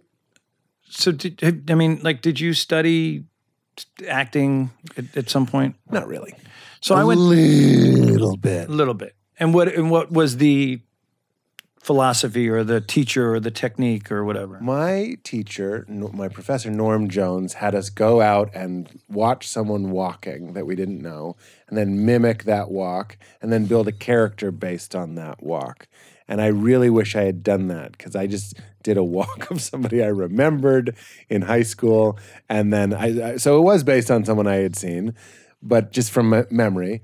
And then I turned it into a cop, which that walk wasn't the walk of a cop. Like, looking back, I was like, that was completely wrong. And I just kind of picked. Well, but even if you pick somebody on the street, so you knew it was supposed to be a cop? No, what I did was I backed it into something I was comfortable with, instead of being as vulnerable as the exercise wanted me to be, which is like pick somebody, walk like them, be in their body, and try it on, and then let their body, as you interpret it, they're gone now, dictate, what do you think they do for a living? How do you think they talk? How do you think they smile? How do you think they laugh? I was too embarrassed and scared to really do the exercise. But that was something I remember doing in an acting class, and I wish I'd taken it more seriously. What was yours? Well, I just feel like the way you build a character, if that is, I went to NYU and I studied, this is where I met the state guys, but I wanted to be an actor. I was desperately wanted to be an actor. And I never thought I wanted to be a comedian. I just thought I wanted to act. And so the 4 years I was there, I was doing the state, we were doing shows, but I was also studying at Lee Strasberg Institute, right? And you had to pick up, or they put you in a place. And his whole thing is like working from the inside out, right? And then there was Stella Adler as working from the outside in, right? So create a character, create a walk. What are they wearing? What are their shoes, right? That's one approach, right? And then Lee Strasberg's thing is like the sense memory of like where is it coming from? Like how do you get to those feelings through, some sort of deeper emotional thing that you've experienced, and how do you kind of figure out a way to bring that back in a consistent way, or when you need it in front of the camera or on stage every night or whatever the thing is. I have a lot of friends who are like, all that is bullshit. Just pick an intention, go up and say your line. And I'm like, a lot of it might be bullshit, or it might not speak to you, but like I don't think it's all bullshit. I think it's all interesting. And if you can find things that speak to you, and you know, some of the Strasberg stuff spoke to me, and some of the Adler stuff spoke to me, and some of the Meisner stuff spoke to me. All that shit's, you know, and I just took little things from that and little things that I experienced. And so I don't know. I like at this point, I feel like you just want to read the text, see what the writers, what their intention is, or try to interpret what their intention is, try to respect that, and then feel something like, you know, when you're going back to the music, like when you're playing jazz, you know what the notes are, but you're going in places that you feel like are right in the moment. So to give yourself the freedom to do that while making one or two specific choices about a character, either externally or internally, right? Saying, okay, I'm going to find something that kind of makes me go to a place of whatever, pure happiness or sadness or melancholy or whatever the thing is. And I'm going to, you know, party down. I feel like the guy is, you know, a recovering alcoholic, and I want him to have a military kind of buzz cut because it shows that he's in charge, and he's also showing him when he looks in the mirror that he's to stay on course, right? Those are the That was your choice, the haircut? Yeah. Oh, wow. And so I can't picture that character without that haircut. You know what I mean, Yeah. it was, but it was, you know, and they could have said, no, we don't want you to do that. And I would have been like, okay. And then I would have picked something else, but they were like, yeah, you could do that. So That's brilliant. So, you know, you pick a couple of things and then you commit to them. That's such a fucking long-winded way of I loved every part of it. talking Are you about nuts? acting. That was great. That's I so loved funny. it. And is there great advice you've been given? Is there something that people, it could be simple, it doesn't have to be great, but like a great piece of advice you got about acting or about comedy? I mean, I love to watch old clips of comedians and actors talking about acting and comedy and the approach to it. And the thing that I've always, and people always say, comedy and drama are different. And I always feel like they're not as different as, I don't think they're enormously different. I think you just need to kind of commit to what the text is and make choices. And so I guess I feel like for comedy, I just feel like as long as you're, and I don't know who said it or whose advice it was, but like treat it like a drama. And, you know, I'm aware of having done sketch comedy in my... I was laughing because I was thinking about drama. I didn't want you to think I was laughing at your answer. I was thinking about the new Lord of the Rings show and how dramatic it is. Right. And how funny it would be if you were just like, run to the woods. You know what I mean? Like, right. It is funny. Like if that was in a comedy, same Yes, performance. same performance. It would be so funny. But when I watch it in drama, I always think about the boom guys over there and someone's like, by the sword of Ithriel. And I'm just like, this is hilarious. Yeah. Just when you watch a drama, you go like, it's okay. This is what we This want. is what this. I guess this is how they talk. And if it's a dramatic thing, you buy it. And if it's a comedic thing, you buy it. And I don't know. I mean, just make sure they buy it. You just make it truthful.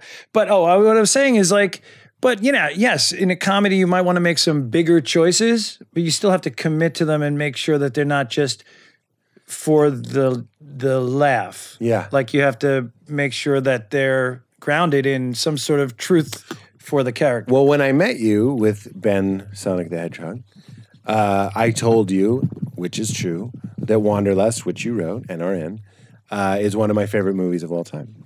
And when I see your face, I think of you going, a very big moment, if we could talk about it. You're talking about how you're in the porta potty business. And for people that haven't seen the movie, you're sort of representing to Paul Rudd's character just sort of the grotesqueness of the American dream, how you can get so up your own ass thinking that if you make money, it's good. And if you have a mansion, you're happy, and you turn a blind eye to Michaela, who I love dearly, is clearly on the edge. Like she's crying for help. She's going to explode. She's suicidal. She's suicidal, exactly. And you're over there thinking you're the winner, like you're Captain America, because you're a millionaire. And as you're explaining this to Paul, which eventually, talk about serving the story, motivates him to go to a commune, which is brilliant. In fact, just like a good hero's journey, they go to the commune and then they leave. This is called resisting the call. It's a great mechanism. You want them to stay. You think they're going to stay. But of course, everybody resists the calling. They resist truth. And then they go and stay with you. And you have the moment. This is the moment I really wanted to talk about, where you go like, every time you see a porta potty, that's money in my pocket. And you go, cha-ching. Yeah. Cha-ching.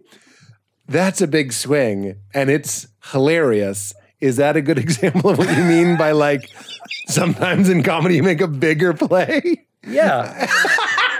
I guess. I knew it was, but I just wanted to talk about it.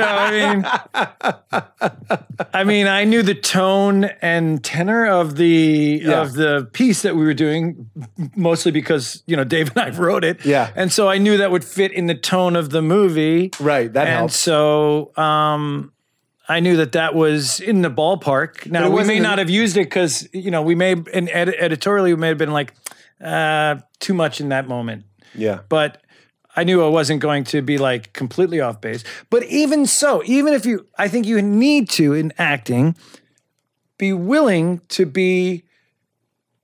to take those risks and be willing to fall on your face.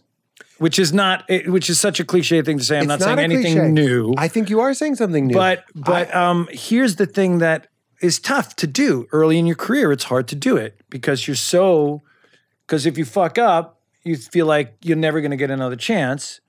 Whereas now in my career, right out of the gate, I'm going to go do what I think is the right choice, as opposed to being a little hesitant to do it, respecting the text, respecting the type and tone of the show that I'm on. But I'm going to take a big swing. That doesn't mean it's a big choice, but I'm going to drive the scene the way I think the scene should be kind of driven. And then it's up to the director and the producers to be like, no, or great. Let's modulate that. Let's, because you are vulnerable when you're in front of the camera and you're just giving stuff out there. And so there are times when I've done stuff and nobody came and corrected me. And then I looked at it and I went, ooh, different. It should have been for maybe a different movie. But and then. It's your job to take that risk. It's your job to kind of give them something, and then you got to trust yourself, but you also have to trust that they know what they want. And so they'll come in and mold it if they need to. Or they'll be like, great, that's great.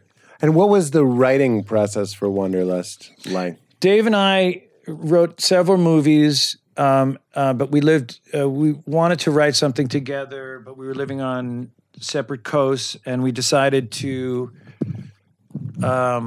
we did this thing where we would lock ourselves in our room for 7 days straight, and we worked for 12 hours a day, and the goal was to come out with a first draft of a script in 7 days. And we did that for The 10, which we did, and then we did that for Wanderlust, and we did a version of that out of necessity because it was already in pre-production and going, but we did a big rewrite of Role Models. David was already attached to direct. Slightly different than the other two. But we would lock ourselves in a room for 12 hours straight, 7 days straight, and the goal was to come out with a first draft. And then, of course, it would take a year to rework it, finesse it. But we had that hard copy, which is the hardest thing to do. The hardest thing to do, right? And then you could feel it, and it motivated you. You're like, oh, okay, we have a story. Now how do we make it really good. Yeah. We have the bones. Now let's add some meat to it, the proper meat to it. Yeah. So we did that with the 10, and then we did that with Wanderlust, and then we did that with another movie that we didn't make. But So 12 hours. 12 in a hours a room, day, yeah, literally? yeah. So we would get together because it was out of necessity because we weren't able to. We were both working on other things, so we're like, okay, let's take this week, put it on the calendar, and we're going to bang out a first draft, and then we can go back and forth on, whatever. So you FaceTime. guys would do this together, like in the room together. No David writer's is- assistant. Just No, you guys? David is a faster typer than I am, and so David would mostly type, and I would stand there and we would act stuff out, and we would bang it out. What is the phone and break and food policies here? So the way it would work is we'd have lunch, and there'd be food in the house to snack on, and that would be it. And so the structure was the first 2 days. The first day, come up with an idea, and within the first 2 days, have a outline on a board. And then the next 5 days was 20 pages a day. Wow. And that's what it would be. And so I think it was the first 12 hours, or the first 6 hours, throw anything up on the board. Any ideas? It's a movie. This is the movie. And how about a movie about this? How about a movie about this? Then the second half of the day and this full next day was, or at lunch, decide what the idea is. Then, and we can come in with ideas. Like, it's not like, Yeah. don't come in, so David. That sounds planned. Yeah. You can. Right, but then we would go, okay, let's outline it. Okay, the first act is da-da-da, here's some, cards. Here's what happens in the second act, and the third act, this happens, right? And then that's done and we write it out, we put it on the board, and that's done by the second day, and then 20 pages a day. Wow. And then at the end, what's fun is, like, you finish it, and it's a mess. It's an absolute mess because, like, all the ideas you had for the last 2 or 3 days weren't represented in the first 2 days of writing the 20 pages or the first 40 pages, but you figured out your answers to the first 40 pages. So then we don't read it for a week or two, and then we both read it, and then we talk about it. And then that's when we start the rewriting. And what made you want to do a movie about a commune? We had watched some Swedish movie called Together. I don't know why that made me laugh. Some Swedish? It's called Together, and it was Okay. really good. Uh-huh. And there was a scene about a couple trying to be open, and the guy sort of being slightly uncomfortable with it. But like being like, yeah, let's do it. And we used that as sort of a jumping off thing of like sort of a seed to kind of build the whole story around. Okay. That's fantastic. And in the original version of Wanderlust, which we shot, but then we went back and did reshoots because it didn't test well. In the original version, and you can watch it in the Bizarro cut, I've seen the Bizarro. she sleeps with everybody at the commune. Mm-hmm. Like Jennifer sleeps with Justin and then everybody else at the commune, including Alan Alda, who gives a wonderful speech to Paul when he's looking around for her. I don't know if you've seen that in the Bizarro cut, but... and then, of course, people, when we tested it, were like, what? Jennifer Aniston sleeps with everybody in the commune and she doesn't feel bad about it? Like, we're like, yeah, she's embracing the whole concept of the, and so then we had to. I could see how that might not test well. Yeah. And we're like, yeah, you think that people are going to love that? Or Yeah. so then we had to go back and make her have regrets about it, and then also bring in make Justin's character have instead of it just being a love triangle, he had to be trying to screw the commune over and sell it and not be really who he was. Oh, that was added. That was added, Oh, which wow. to me is fine, and I get it. It reminds me of Adaptation. Have you seen Adaptation? Yeah. I love Adaptation, and when Charlie Kaufman in the movie realizes his movie isn't a good movie, and then it turns into a drug heist movie. Yeah. I think it's one of the most brilliant movies ever because the movie itself has an existential crisis and goes like, and they're snorting the orchids. Right. So it's not wrong. I've actually never bumped, as we say, on the fact that the commune guy was evil. Well, originally it was a smaller movie, right? And then we sold it to Universal, and so it became a bigger movie. And their thing is like, you got to make it a bigger movie, essentially, right? Right. Whereas when we did it, it was just a love triangle. It was like Jen's character goes there, embraces the philosophy, and Justin falls in love with her and then wants to possess her. And so he's no longer embracing the philosophy. Like he's not true to the philosophy of everybody loving everybody. Mm-hmm. Paul's character is Paul's character, who's like, whoa, he just wanted to have a little something on the side. In that moment, he was titillated by it, but he didn't. The philosophy never spoke to him. Right. He just was like, hey, wouldn't it be great if I can sleep with Malin? Like that was Right. his whole thing. Right. And so it was just a love triangle thing. But then you had to make it a bigger movie. Then we had to make it a bigger movie. makes And so sense. he became a guy who was trying to screw over the whole commune as opposed to a guy who was just so deeply in love with Jennifer's character, that he just wanted to possess her and steal her from Paul. I see. I love it. And I need it. So, you got both versions. You can Here's see a them on the question DVD. for you. Yeah, buddy. And I don't know how you do this. It might be just pressing pause. You have to pee-pee? I have to pee. You can put that right on your dinghy.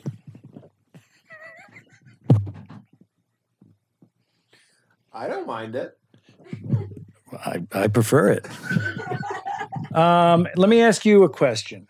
Do you love doing this? This podcast? Yeah. I do. Why? Well, a lot of the same reasons I love doing acting. Which is?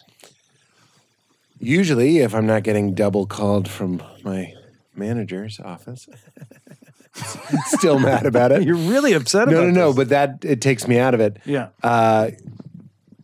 And I was checking while you were peeing what it was. What was it? Nothing. I like doing this because it's the only thing that's happening.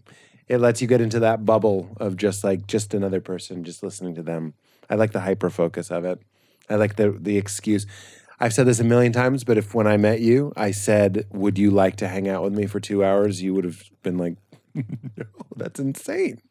But if I said, that's not true though. well, with you, because you're a real beloved sweetie Petey. I call you a sweetie Petey, but you're really sweetie. You're a sweet relish. Yeah, thanks. You're a sweet pickle. Mm-hmm. So I love that you would do that and that you're living that kind of life. But take anybody else. Jason Alexander, who I mentioned, Kevin Smith. Right. Most people, and I'm the same way. If you were just like, let's hang out for 2 hours, just Right. us, and we'll just talk on a couch, everyone would say no to that. When I would say that's almost always exactly what we need is to just be heard and to hear another person locked on in conversation for a little bubble of time where you're not looking at your phone and you're not thinking about anything else. I mean, what's better than that? Well, I hear you, and that's wonderful. For me, I just think of like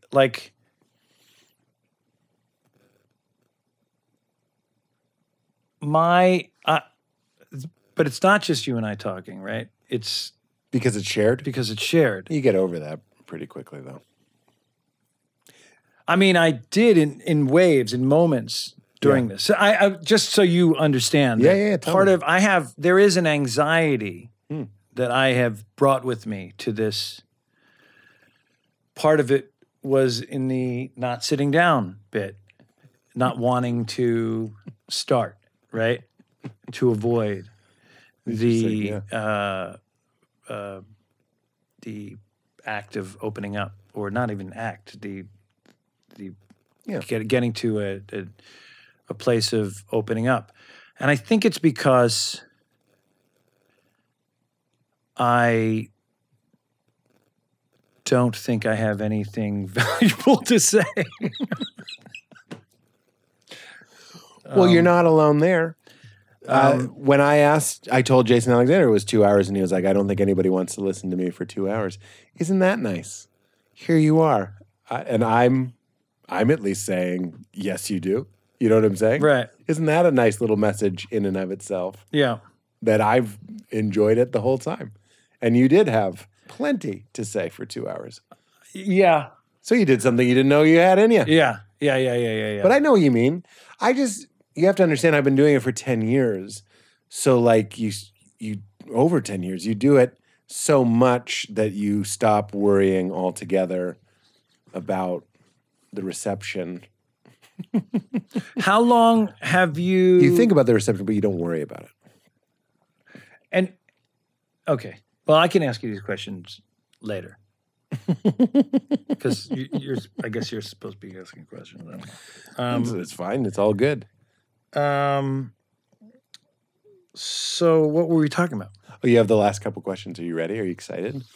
And by the way, anything you said that you want to take out, you're allowed to. No, I don't think I said anything that's... Really? Oh, Jesus. Well, I'm gonna but touch your knee until I gently. go back and listen to it, Touch your knee gently. No. 99.9999% of people don't do that. I just want you to know that it's not.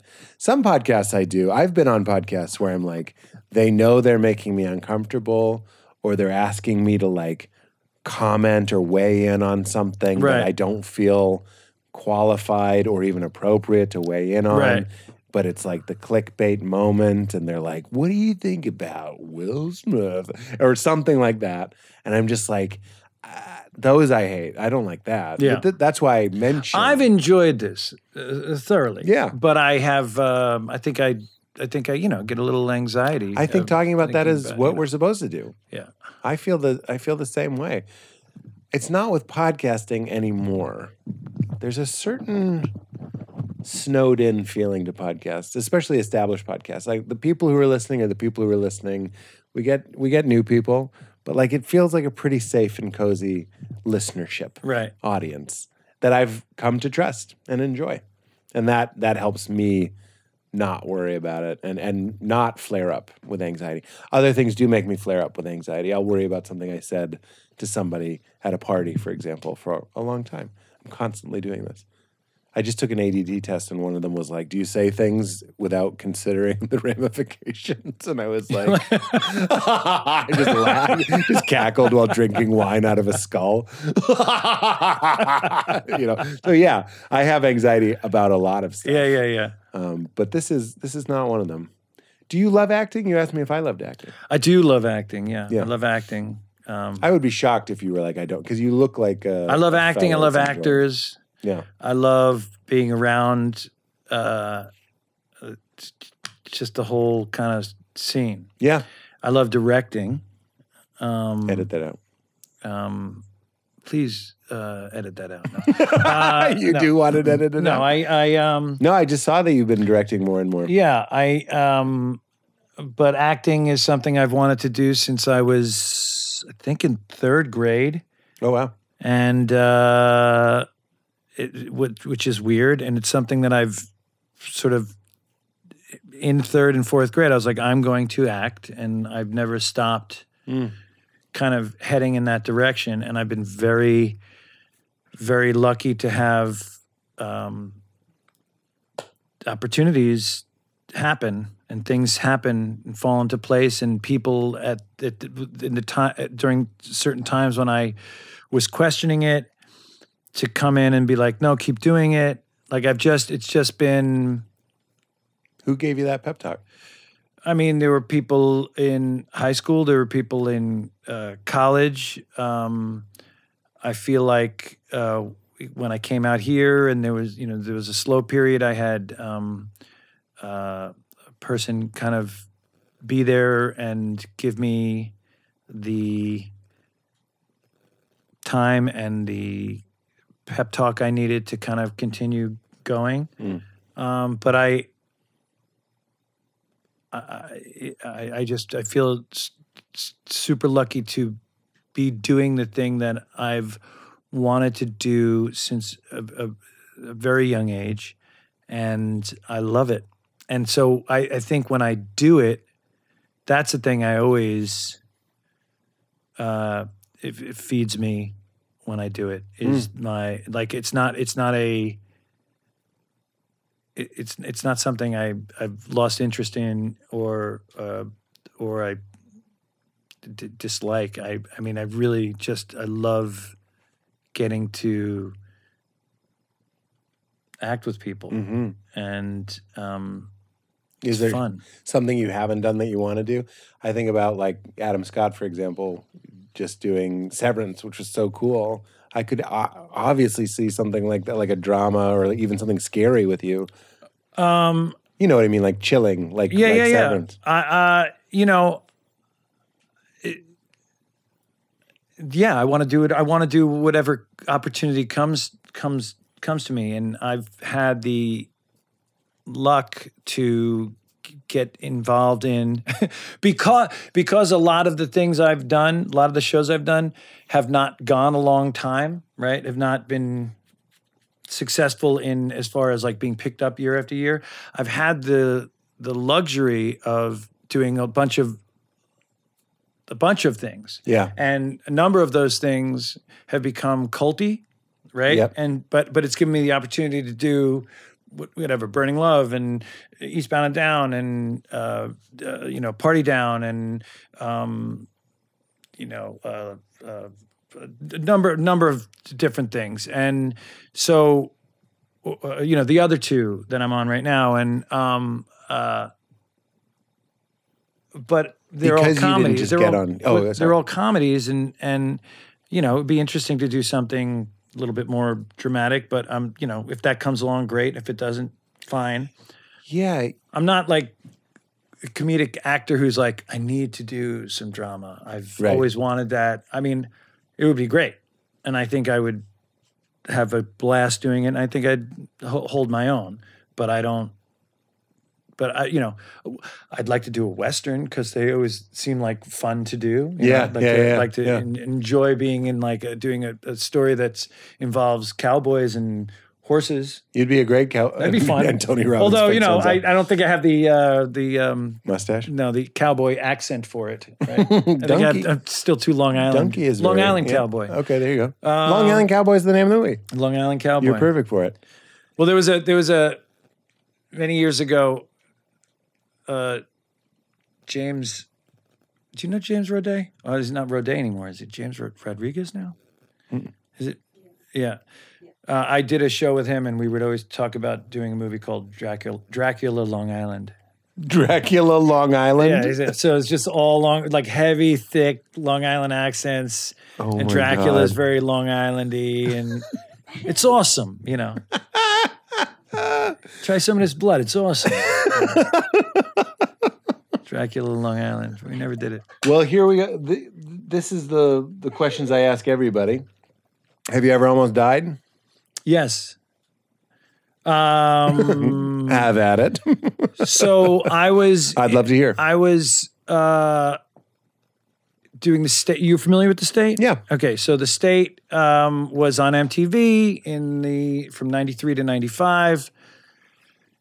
And in the middle of that, me, Mike Black, Mike Showalter, and Joe LaTruglia decided we're going to drive between seasons. We're going to drive cross country, and so we rented. So we got one of the vans that they use. What do you call the on set? That's the 15-passenger kind of van. Sure. We pulled out the back seat and put all our shit in it and made like a bed in the back, and we're just going to drive. It was a passenger van, and we were going to drive cross country 4 weeks, 5 weeks.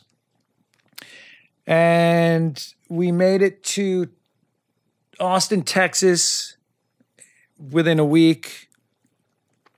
And we were going to go from Austin, or a couple of weeks, whatever, and we were going to go from Austin to Vegas. In one drive, which was a long drive. That's right? brutal. So we decided, okay, 2 of us are going to be able to drink. Black didn't drink. And one of us is going to just drive the night shift from Austin to wherever till the sun comes up, and then I'll wake up Mike Black, and he'll drive the next 12 hours, and we'll make it to Grand Canyon. I hate this We're gonna story. make it to the Grand Canyon. So I drove through the night. So everybody hung out, partied in Austin. I drank a bunch of coffee. I hung out with everybody. I drank a bunch of coffee, and drove through the night. And then woke up Mike Black when the sun came up. You did it. I did it. I got it. Nodding off? No. Strong. Strong. Woke up Black. You ready to drive? No. Are you ready to drive? Yeah, I just need a Dr. Pepper. So we pulled over at the gas station. He got a Dr. Pepper. He started driving. Joe Latruglia is in the passenger seat. Seatbelt on. I'm in the seat behind, which is a long seat, passenger van, right? With nothing in between me and the front. Not seatbelt on. Showalter is in the next big long seat. And so when he flies forward, he hits the seat in front of him. Black starts driving for about an hour. I go to sleep and I hear a scream and bumps. And we're driving off the road. and we're running over these small trees. Running over small trees. But the car is on cruise control. So when it's hitting these small trees and they're just like folding over the small, like little, the car keeps going, boom, keeps like trying to get to 70 again. He's on cruise control at 70. And Mike Black and so he's preoccupied because when we hit something, I fly forward and I turn my back and I go into the charger that back then we had a DVD charger that was sort of like a cigar that you put in the cigarette thing. Yeah. And so that hit me in the 7th vertebrae. So I hit that push and Black is holding me. And he's trying to like make sure I don't go flying all over the place because we're just like driving like this. And so the road goes like this and he just like slowly drove off the side of the road and then so finally we hit there's like a ravine that goes like that, perpendicular to the road, and it's sort of like that. So the truck, so it's like a V. So the van goes into it, the front wheels hit it, blow out, and then it pops out, right? And then the van stops. So that's how the car stopped. The van stopped. Are you in excruciating pain right now? I'm in shock. Yeah. We're all in shock. In fact, the car behind us watched it happen and so is on the road about 50 yards from where we split off with them. And they get out and Mike Black gets out of the car and goes, "Good morning." That was his thing. Showalter immediately starts smoking cigarettes with Joe. They're trying to figure out where the cigarettes are. And I'm feeling like something happened to my back. But about 50 to 100 yards up, there's another ravine that goes not like that, but goes like that, like a square. Like a pit. Like a pit. So if Mike had fallen asleep at the wheel. That's what happened? Yeah, Mike fell asleep at the wheel. Why didn't he hit the brakes? Because he was saving me from, and he just was like, he didn't know what the hell was going on. Uh-huh. None of us knew what the hell was going on because we were all sleeping. Including the driver. And so he was holding me. This is not a good ad for Dr. Pepper. So this all ends with he Dr. hits Pepper. So if it was 100 yards further up, if he fell asleep just a little later, we would have went into that ravine. And that ravine wouldn't have kicked us out, but rather we just would have stopped going at however 70, many miles an hour yeah. we were going. Wow. 50, 70, whatever And dead. And I would have went through the windshield. Wow. So I feel like that's a great one. that's The an whole experiment. time I'm wondering why Mike Black just doesn't go with the foot. Just move to the left. You know, when you're holding on to your friend and making sure that he doesn't fly out the window, Yeah. I feel like maybe he forgot to hit the brakes. I don't know. I don't know what happened. Yeah, let's call them up. They're right there. They are. It's right next to the thing. But I understand it all Thank him happened so so fast. much. It did happen very fast, yeah. and that's what happened. And then you wait for tow, and did you ever make it to the Grand Canyon? I went into a hospital in Sonora, Texas, which is like right on the borderline, which is right on the border between Mexico and Texas. I think it was Sonora. 13-bed hospital. I was the only person in the hospital. I learned to eat cottage cheese and appreciate cottage cheese for the first time. Never liked it, but then it was great. Like, I don't know if you've ever had the cottage cheese in Sonora, Texas. There's a particular hospital. At the hospital. There's a particular hospital in Sonora, Texas, where the cottage cheese is unbelievable. What I would do is take a couple of painkillers right before. Yeah, that's going to help. You know what I mean? That's or gonna help. if you're open to it, get into a pretty extreme car accident. And then try to cottage Then eat cheese it. with peaches, canned peaches. I'm not sure that was good. I think you might have been very high. I remember loving it. I think you were very high. Happy very that happy I to was be alive. Yeah, happy to be alive. I was alive, and I was like, "This cottage cheese is the I will eat cottage cheese for the rest of my life." That's the second question. There's of three. Is do you think when we die, is it all? Does consciousness survive the body, or is it over? I don't know. You don't know. How do I know? What do I know? I don't know. What do you think? Yeah, I do. I mean, I don't think. yeah. I don't think consciousness, anything happens to it ever. I think it's the real you, what you really are, was never born and will never die. But Ken will go, but the real you is fine. What is the real me? Tell me. What's looking at your eyes right now? Awareness itself. That's what I would say. That energy. You could call it energy. I would Goes just on. call it knowing, the part of you that knows your experience. Exists after we go? Yeah, I know the materialist worldview is that knowing is a phenomenon that the brain developed to survive. The spiritual worldview is the opposite, that the consciousness developed the physical to play with itself, essentially. Do you want to smoke some toad? No.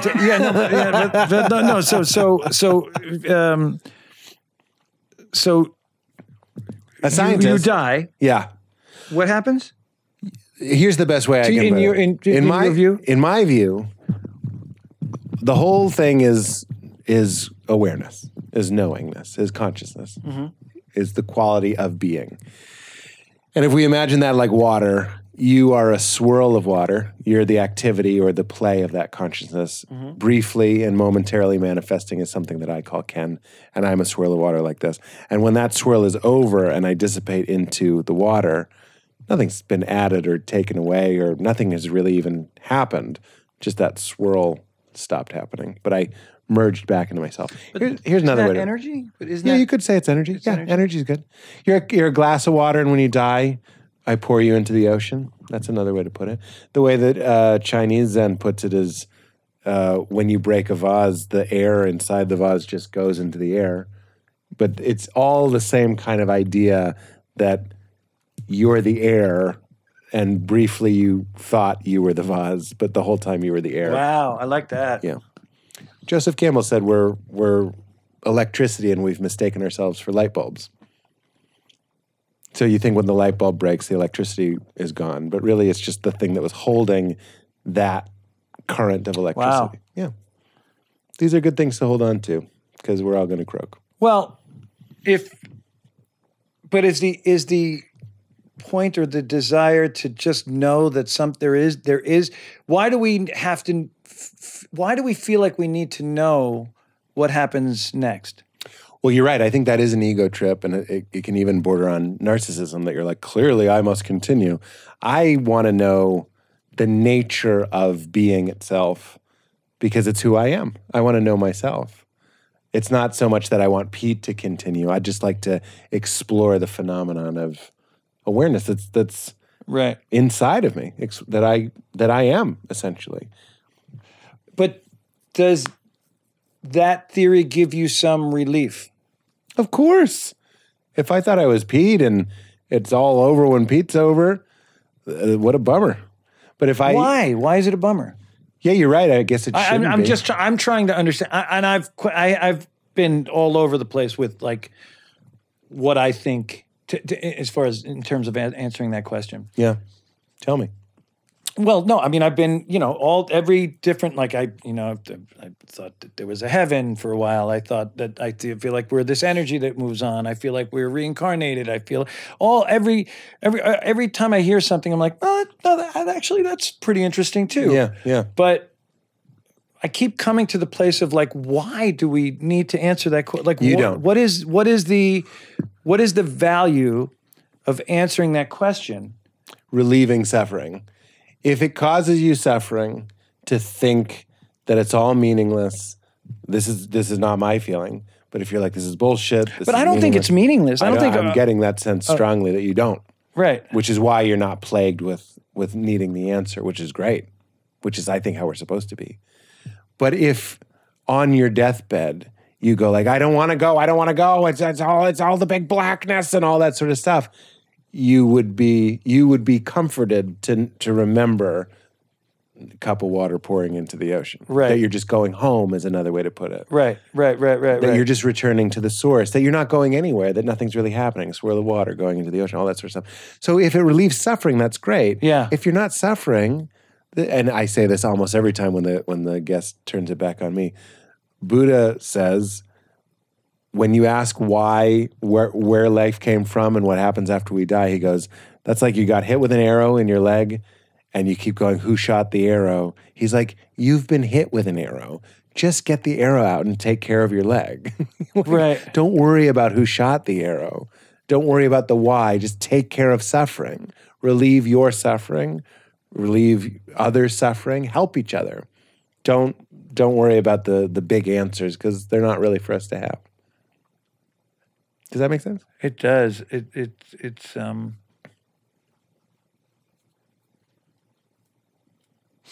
lot.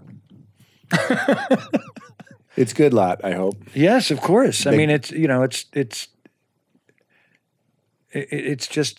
such a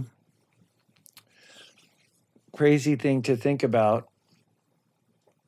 I guess for me, I've stopped thinking about it because of all the. It just feels like it doesn't. Ultimately, it doesn't matter. And I'm not. Right? Does that make sense? Like it doesn't. I think a nice way to put that is there's nothing to worry about. There's nothing to worry about. Yeah, there's nothing to worry about. There's nothing to worry. Yes, that's a nicer way to put it. Yes. It doesn't matter. Seems powerless or whatever. But I think if you asked, well, it is powerless, right? Yes, but there's nothing to have power over anyway. You know what I mean? Like you can surrender. Right. You can trust is another way to put it if you don't like the word surrender. You can trust it. I like what we came up with. There's nothing to worry about. I think if you ask the enlightened people that have lived, that are living, you say, is there anything to worry about?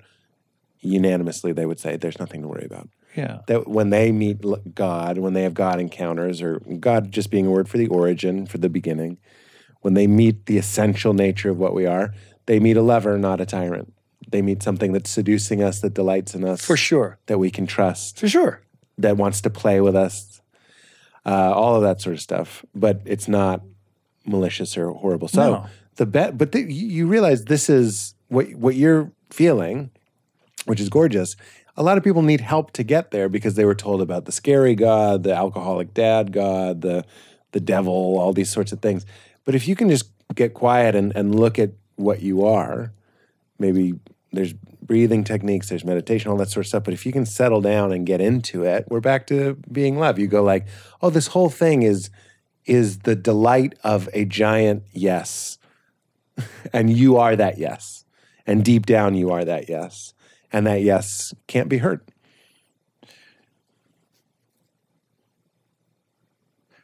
I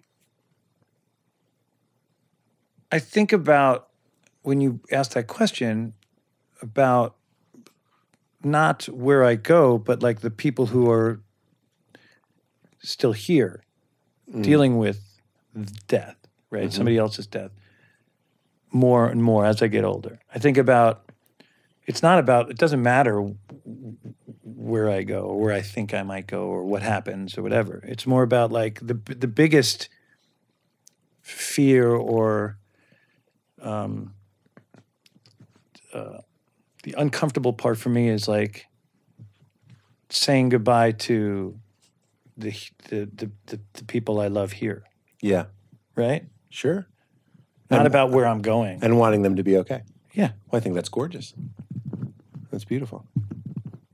Again, this might be too heady, but I think, and I've written this down, and I'd probably put it in a book or something, but when I tell my daughter, there's nowhere you can go that I'm not with you, I actually think that's literally true, because I think underneath all of this and underneath all of this, we're the same thing. Right, because the vase is broken and you're... Exactly, we're all air. We're all air. Which means when you die, I get it. You're leaving, but really... I'm always here. Yeah, where could anything be? Right. Right. That's beautiful. Right. So, but That's beautiful. That's what I would tell my own daughter on my own deathbed. I would just be like, literally. I'm not going anywhere. I'm here. Ramana Maharshi, a great Indian saint, said his devotees were saying when he was dying, they said, don't go, don't go. And he goes, don't be silly. Where could I go? And that is the That's perspective of an enlightened being. Somebody that understands what's going on. Is that we're perceiving what's happening linearly, but really it's just the Jewish tradition would say God is one. Look to any other faith for other ways of saying that. It's all one. Yeah. So don't worry. That's beautiful. That's the whole thing. Well, you're really representing it, man. I love how fearless and unencumbered and how loving you are. I think it's really special. Oh, thanks. Especially for somebody that's so talented. A lot of comedians come in and they have a lot of like, but you know, and you're just kind of like, you're like your outfit. Very By the fun way, speaking and of which, sunny. I don't know if we said it on camera. This was a What was it? Mr. This was Mr. Turk. Mr. Turk. This was for, I know it's past Labor Day, but I just felt with the heat and everything, it's worth coming in. I'm so glad we had that little God chat. And brought to you by MrTurk.com/Marino, Of course, yes. I believe. Yeah. It's for 10% 15% off. No, I thought it was all added. purchases. Okay, no, it's off. Okay, good. Here's the last question. Can you tell me a time in your life? I know we burn the bridge. This is how I say it about my memory. I go, the bridge is on fire behind me. Like it's burning Yes. as I'm crossing. With that in mind, with no pressure, can you remember the first thing you said to me today? I'm just kidding. Can you? No. No, I know. Can you think of a time in your life that you laughed so hard you were crying, your belly hurt? It doesn't have to be, I always say this, but it's true. It doesn't have to be a great story. It could have been in college. It could have been when you were 8 years old. Somebody fell, somebody farted, a dog walked in the room. Just like something. But even if you can't remember the circumstance, if you start with how old you are, who you're with, that sort of thing. It's just such a bummer because like You can't. I can remember crying. I know I've cried so hard I've laughed. I mean, I know I've laughed so hard I've cried. Rather, Yes. right. I know that happened In a the number state- of times. The state time, or were there ever times on set? Here's a good way to But prime you into it. I can't remember. I cannot, for the life of me, in this moment, tell you a specific. Clearly the accident was right there. Yeah. For your answer, but I don't know. Let me give you this hook to see if you can pick it up with this. You're doing a scene in something you've shot, and it's so funny, you keep ruining it because you're laughing. Erection selection, were you on the set that day? I was on the set that day. I don't tend to laugh. Again, I think it's because I don't know, because I don't get too high or too low, that like I don't feel like I break too much. Yeah. in things. And so I don't know. I know things make me laugh. Wait, let me ask you this then. What's your fart policy with your wife? You ripping them? And if she gives me the look of like, stop ripping them, I'll stop for a while. But like, you know, I enjoy a good like fart, and I like farting loud.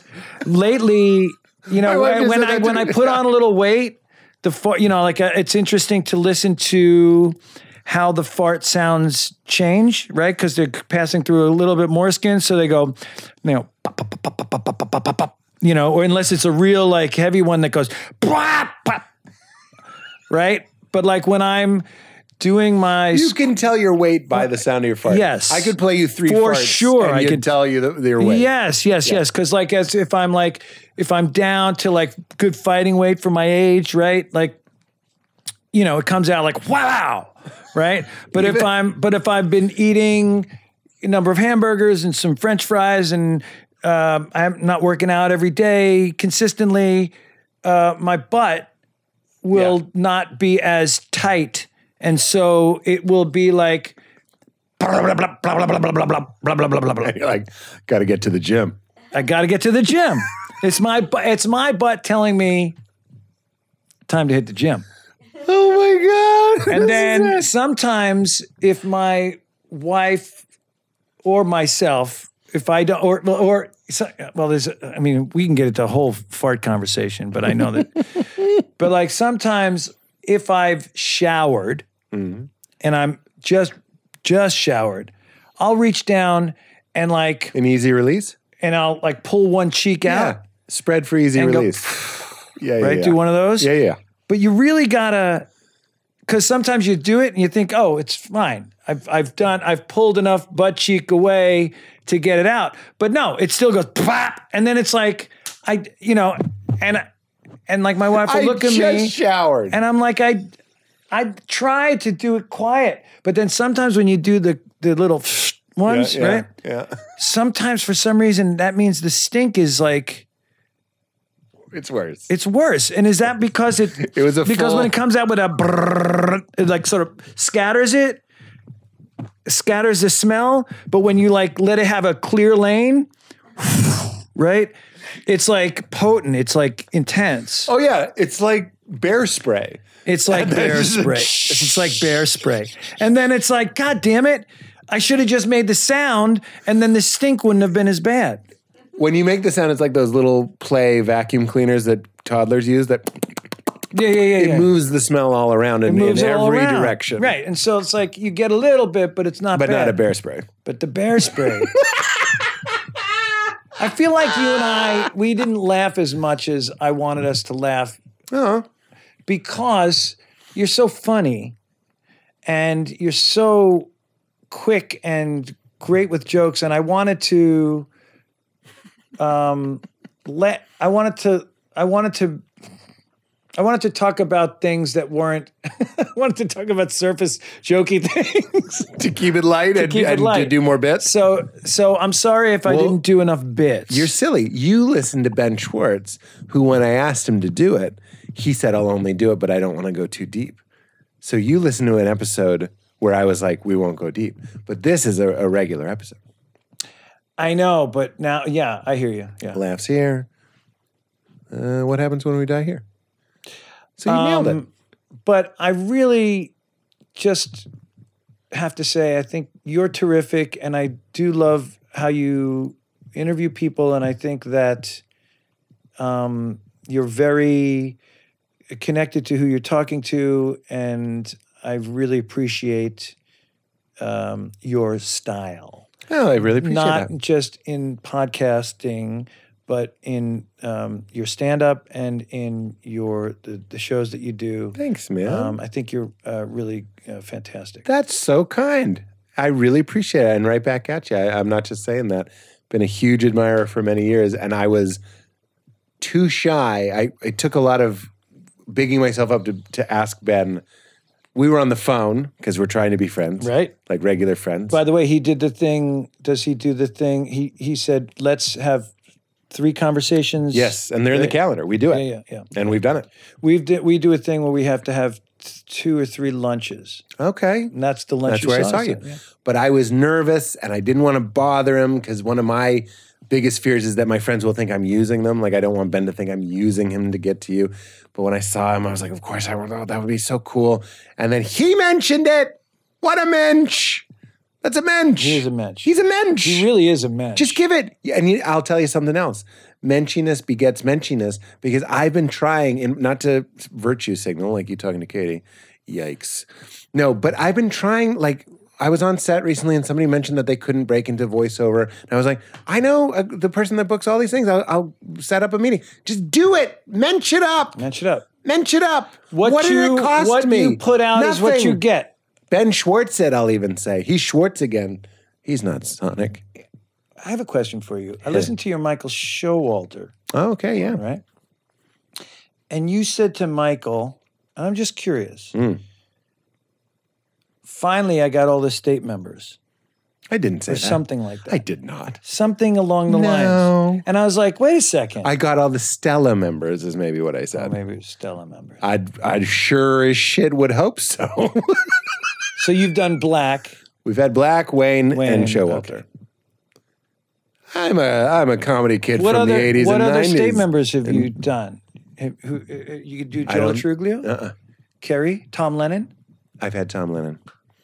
In fact, as I was sitting here, I was like, God, I got to stop just having the boys on. I got to ask some of these ladies on. You got to get Kerry on. I would love it. Are you kidding me? Yeah. Some of these people are hard to get. Meaning, it's not as easy as just going on IMDb Pro and firing off some random emails. Right. It doesn't work. Well- you have to run into them at a restaurant. If you ever want anybody's I would appreciate that. stuff because You just mentioned it.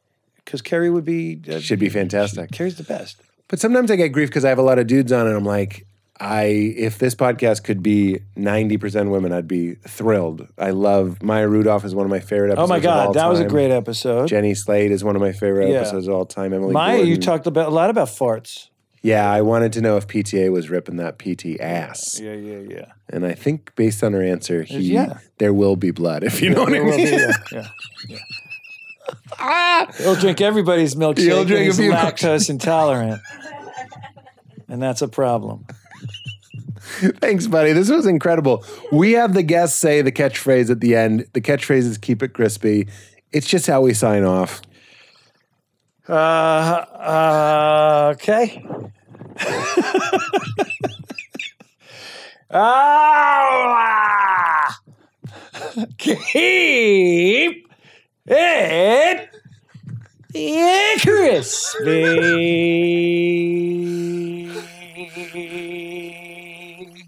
You did it.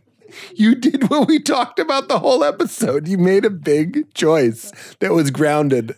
What a great way to end. Thank You you. know where it all came from. You made it weird. You made it weird. You made it weird.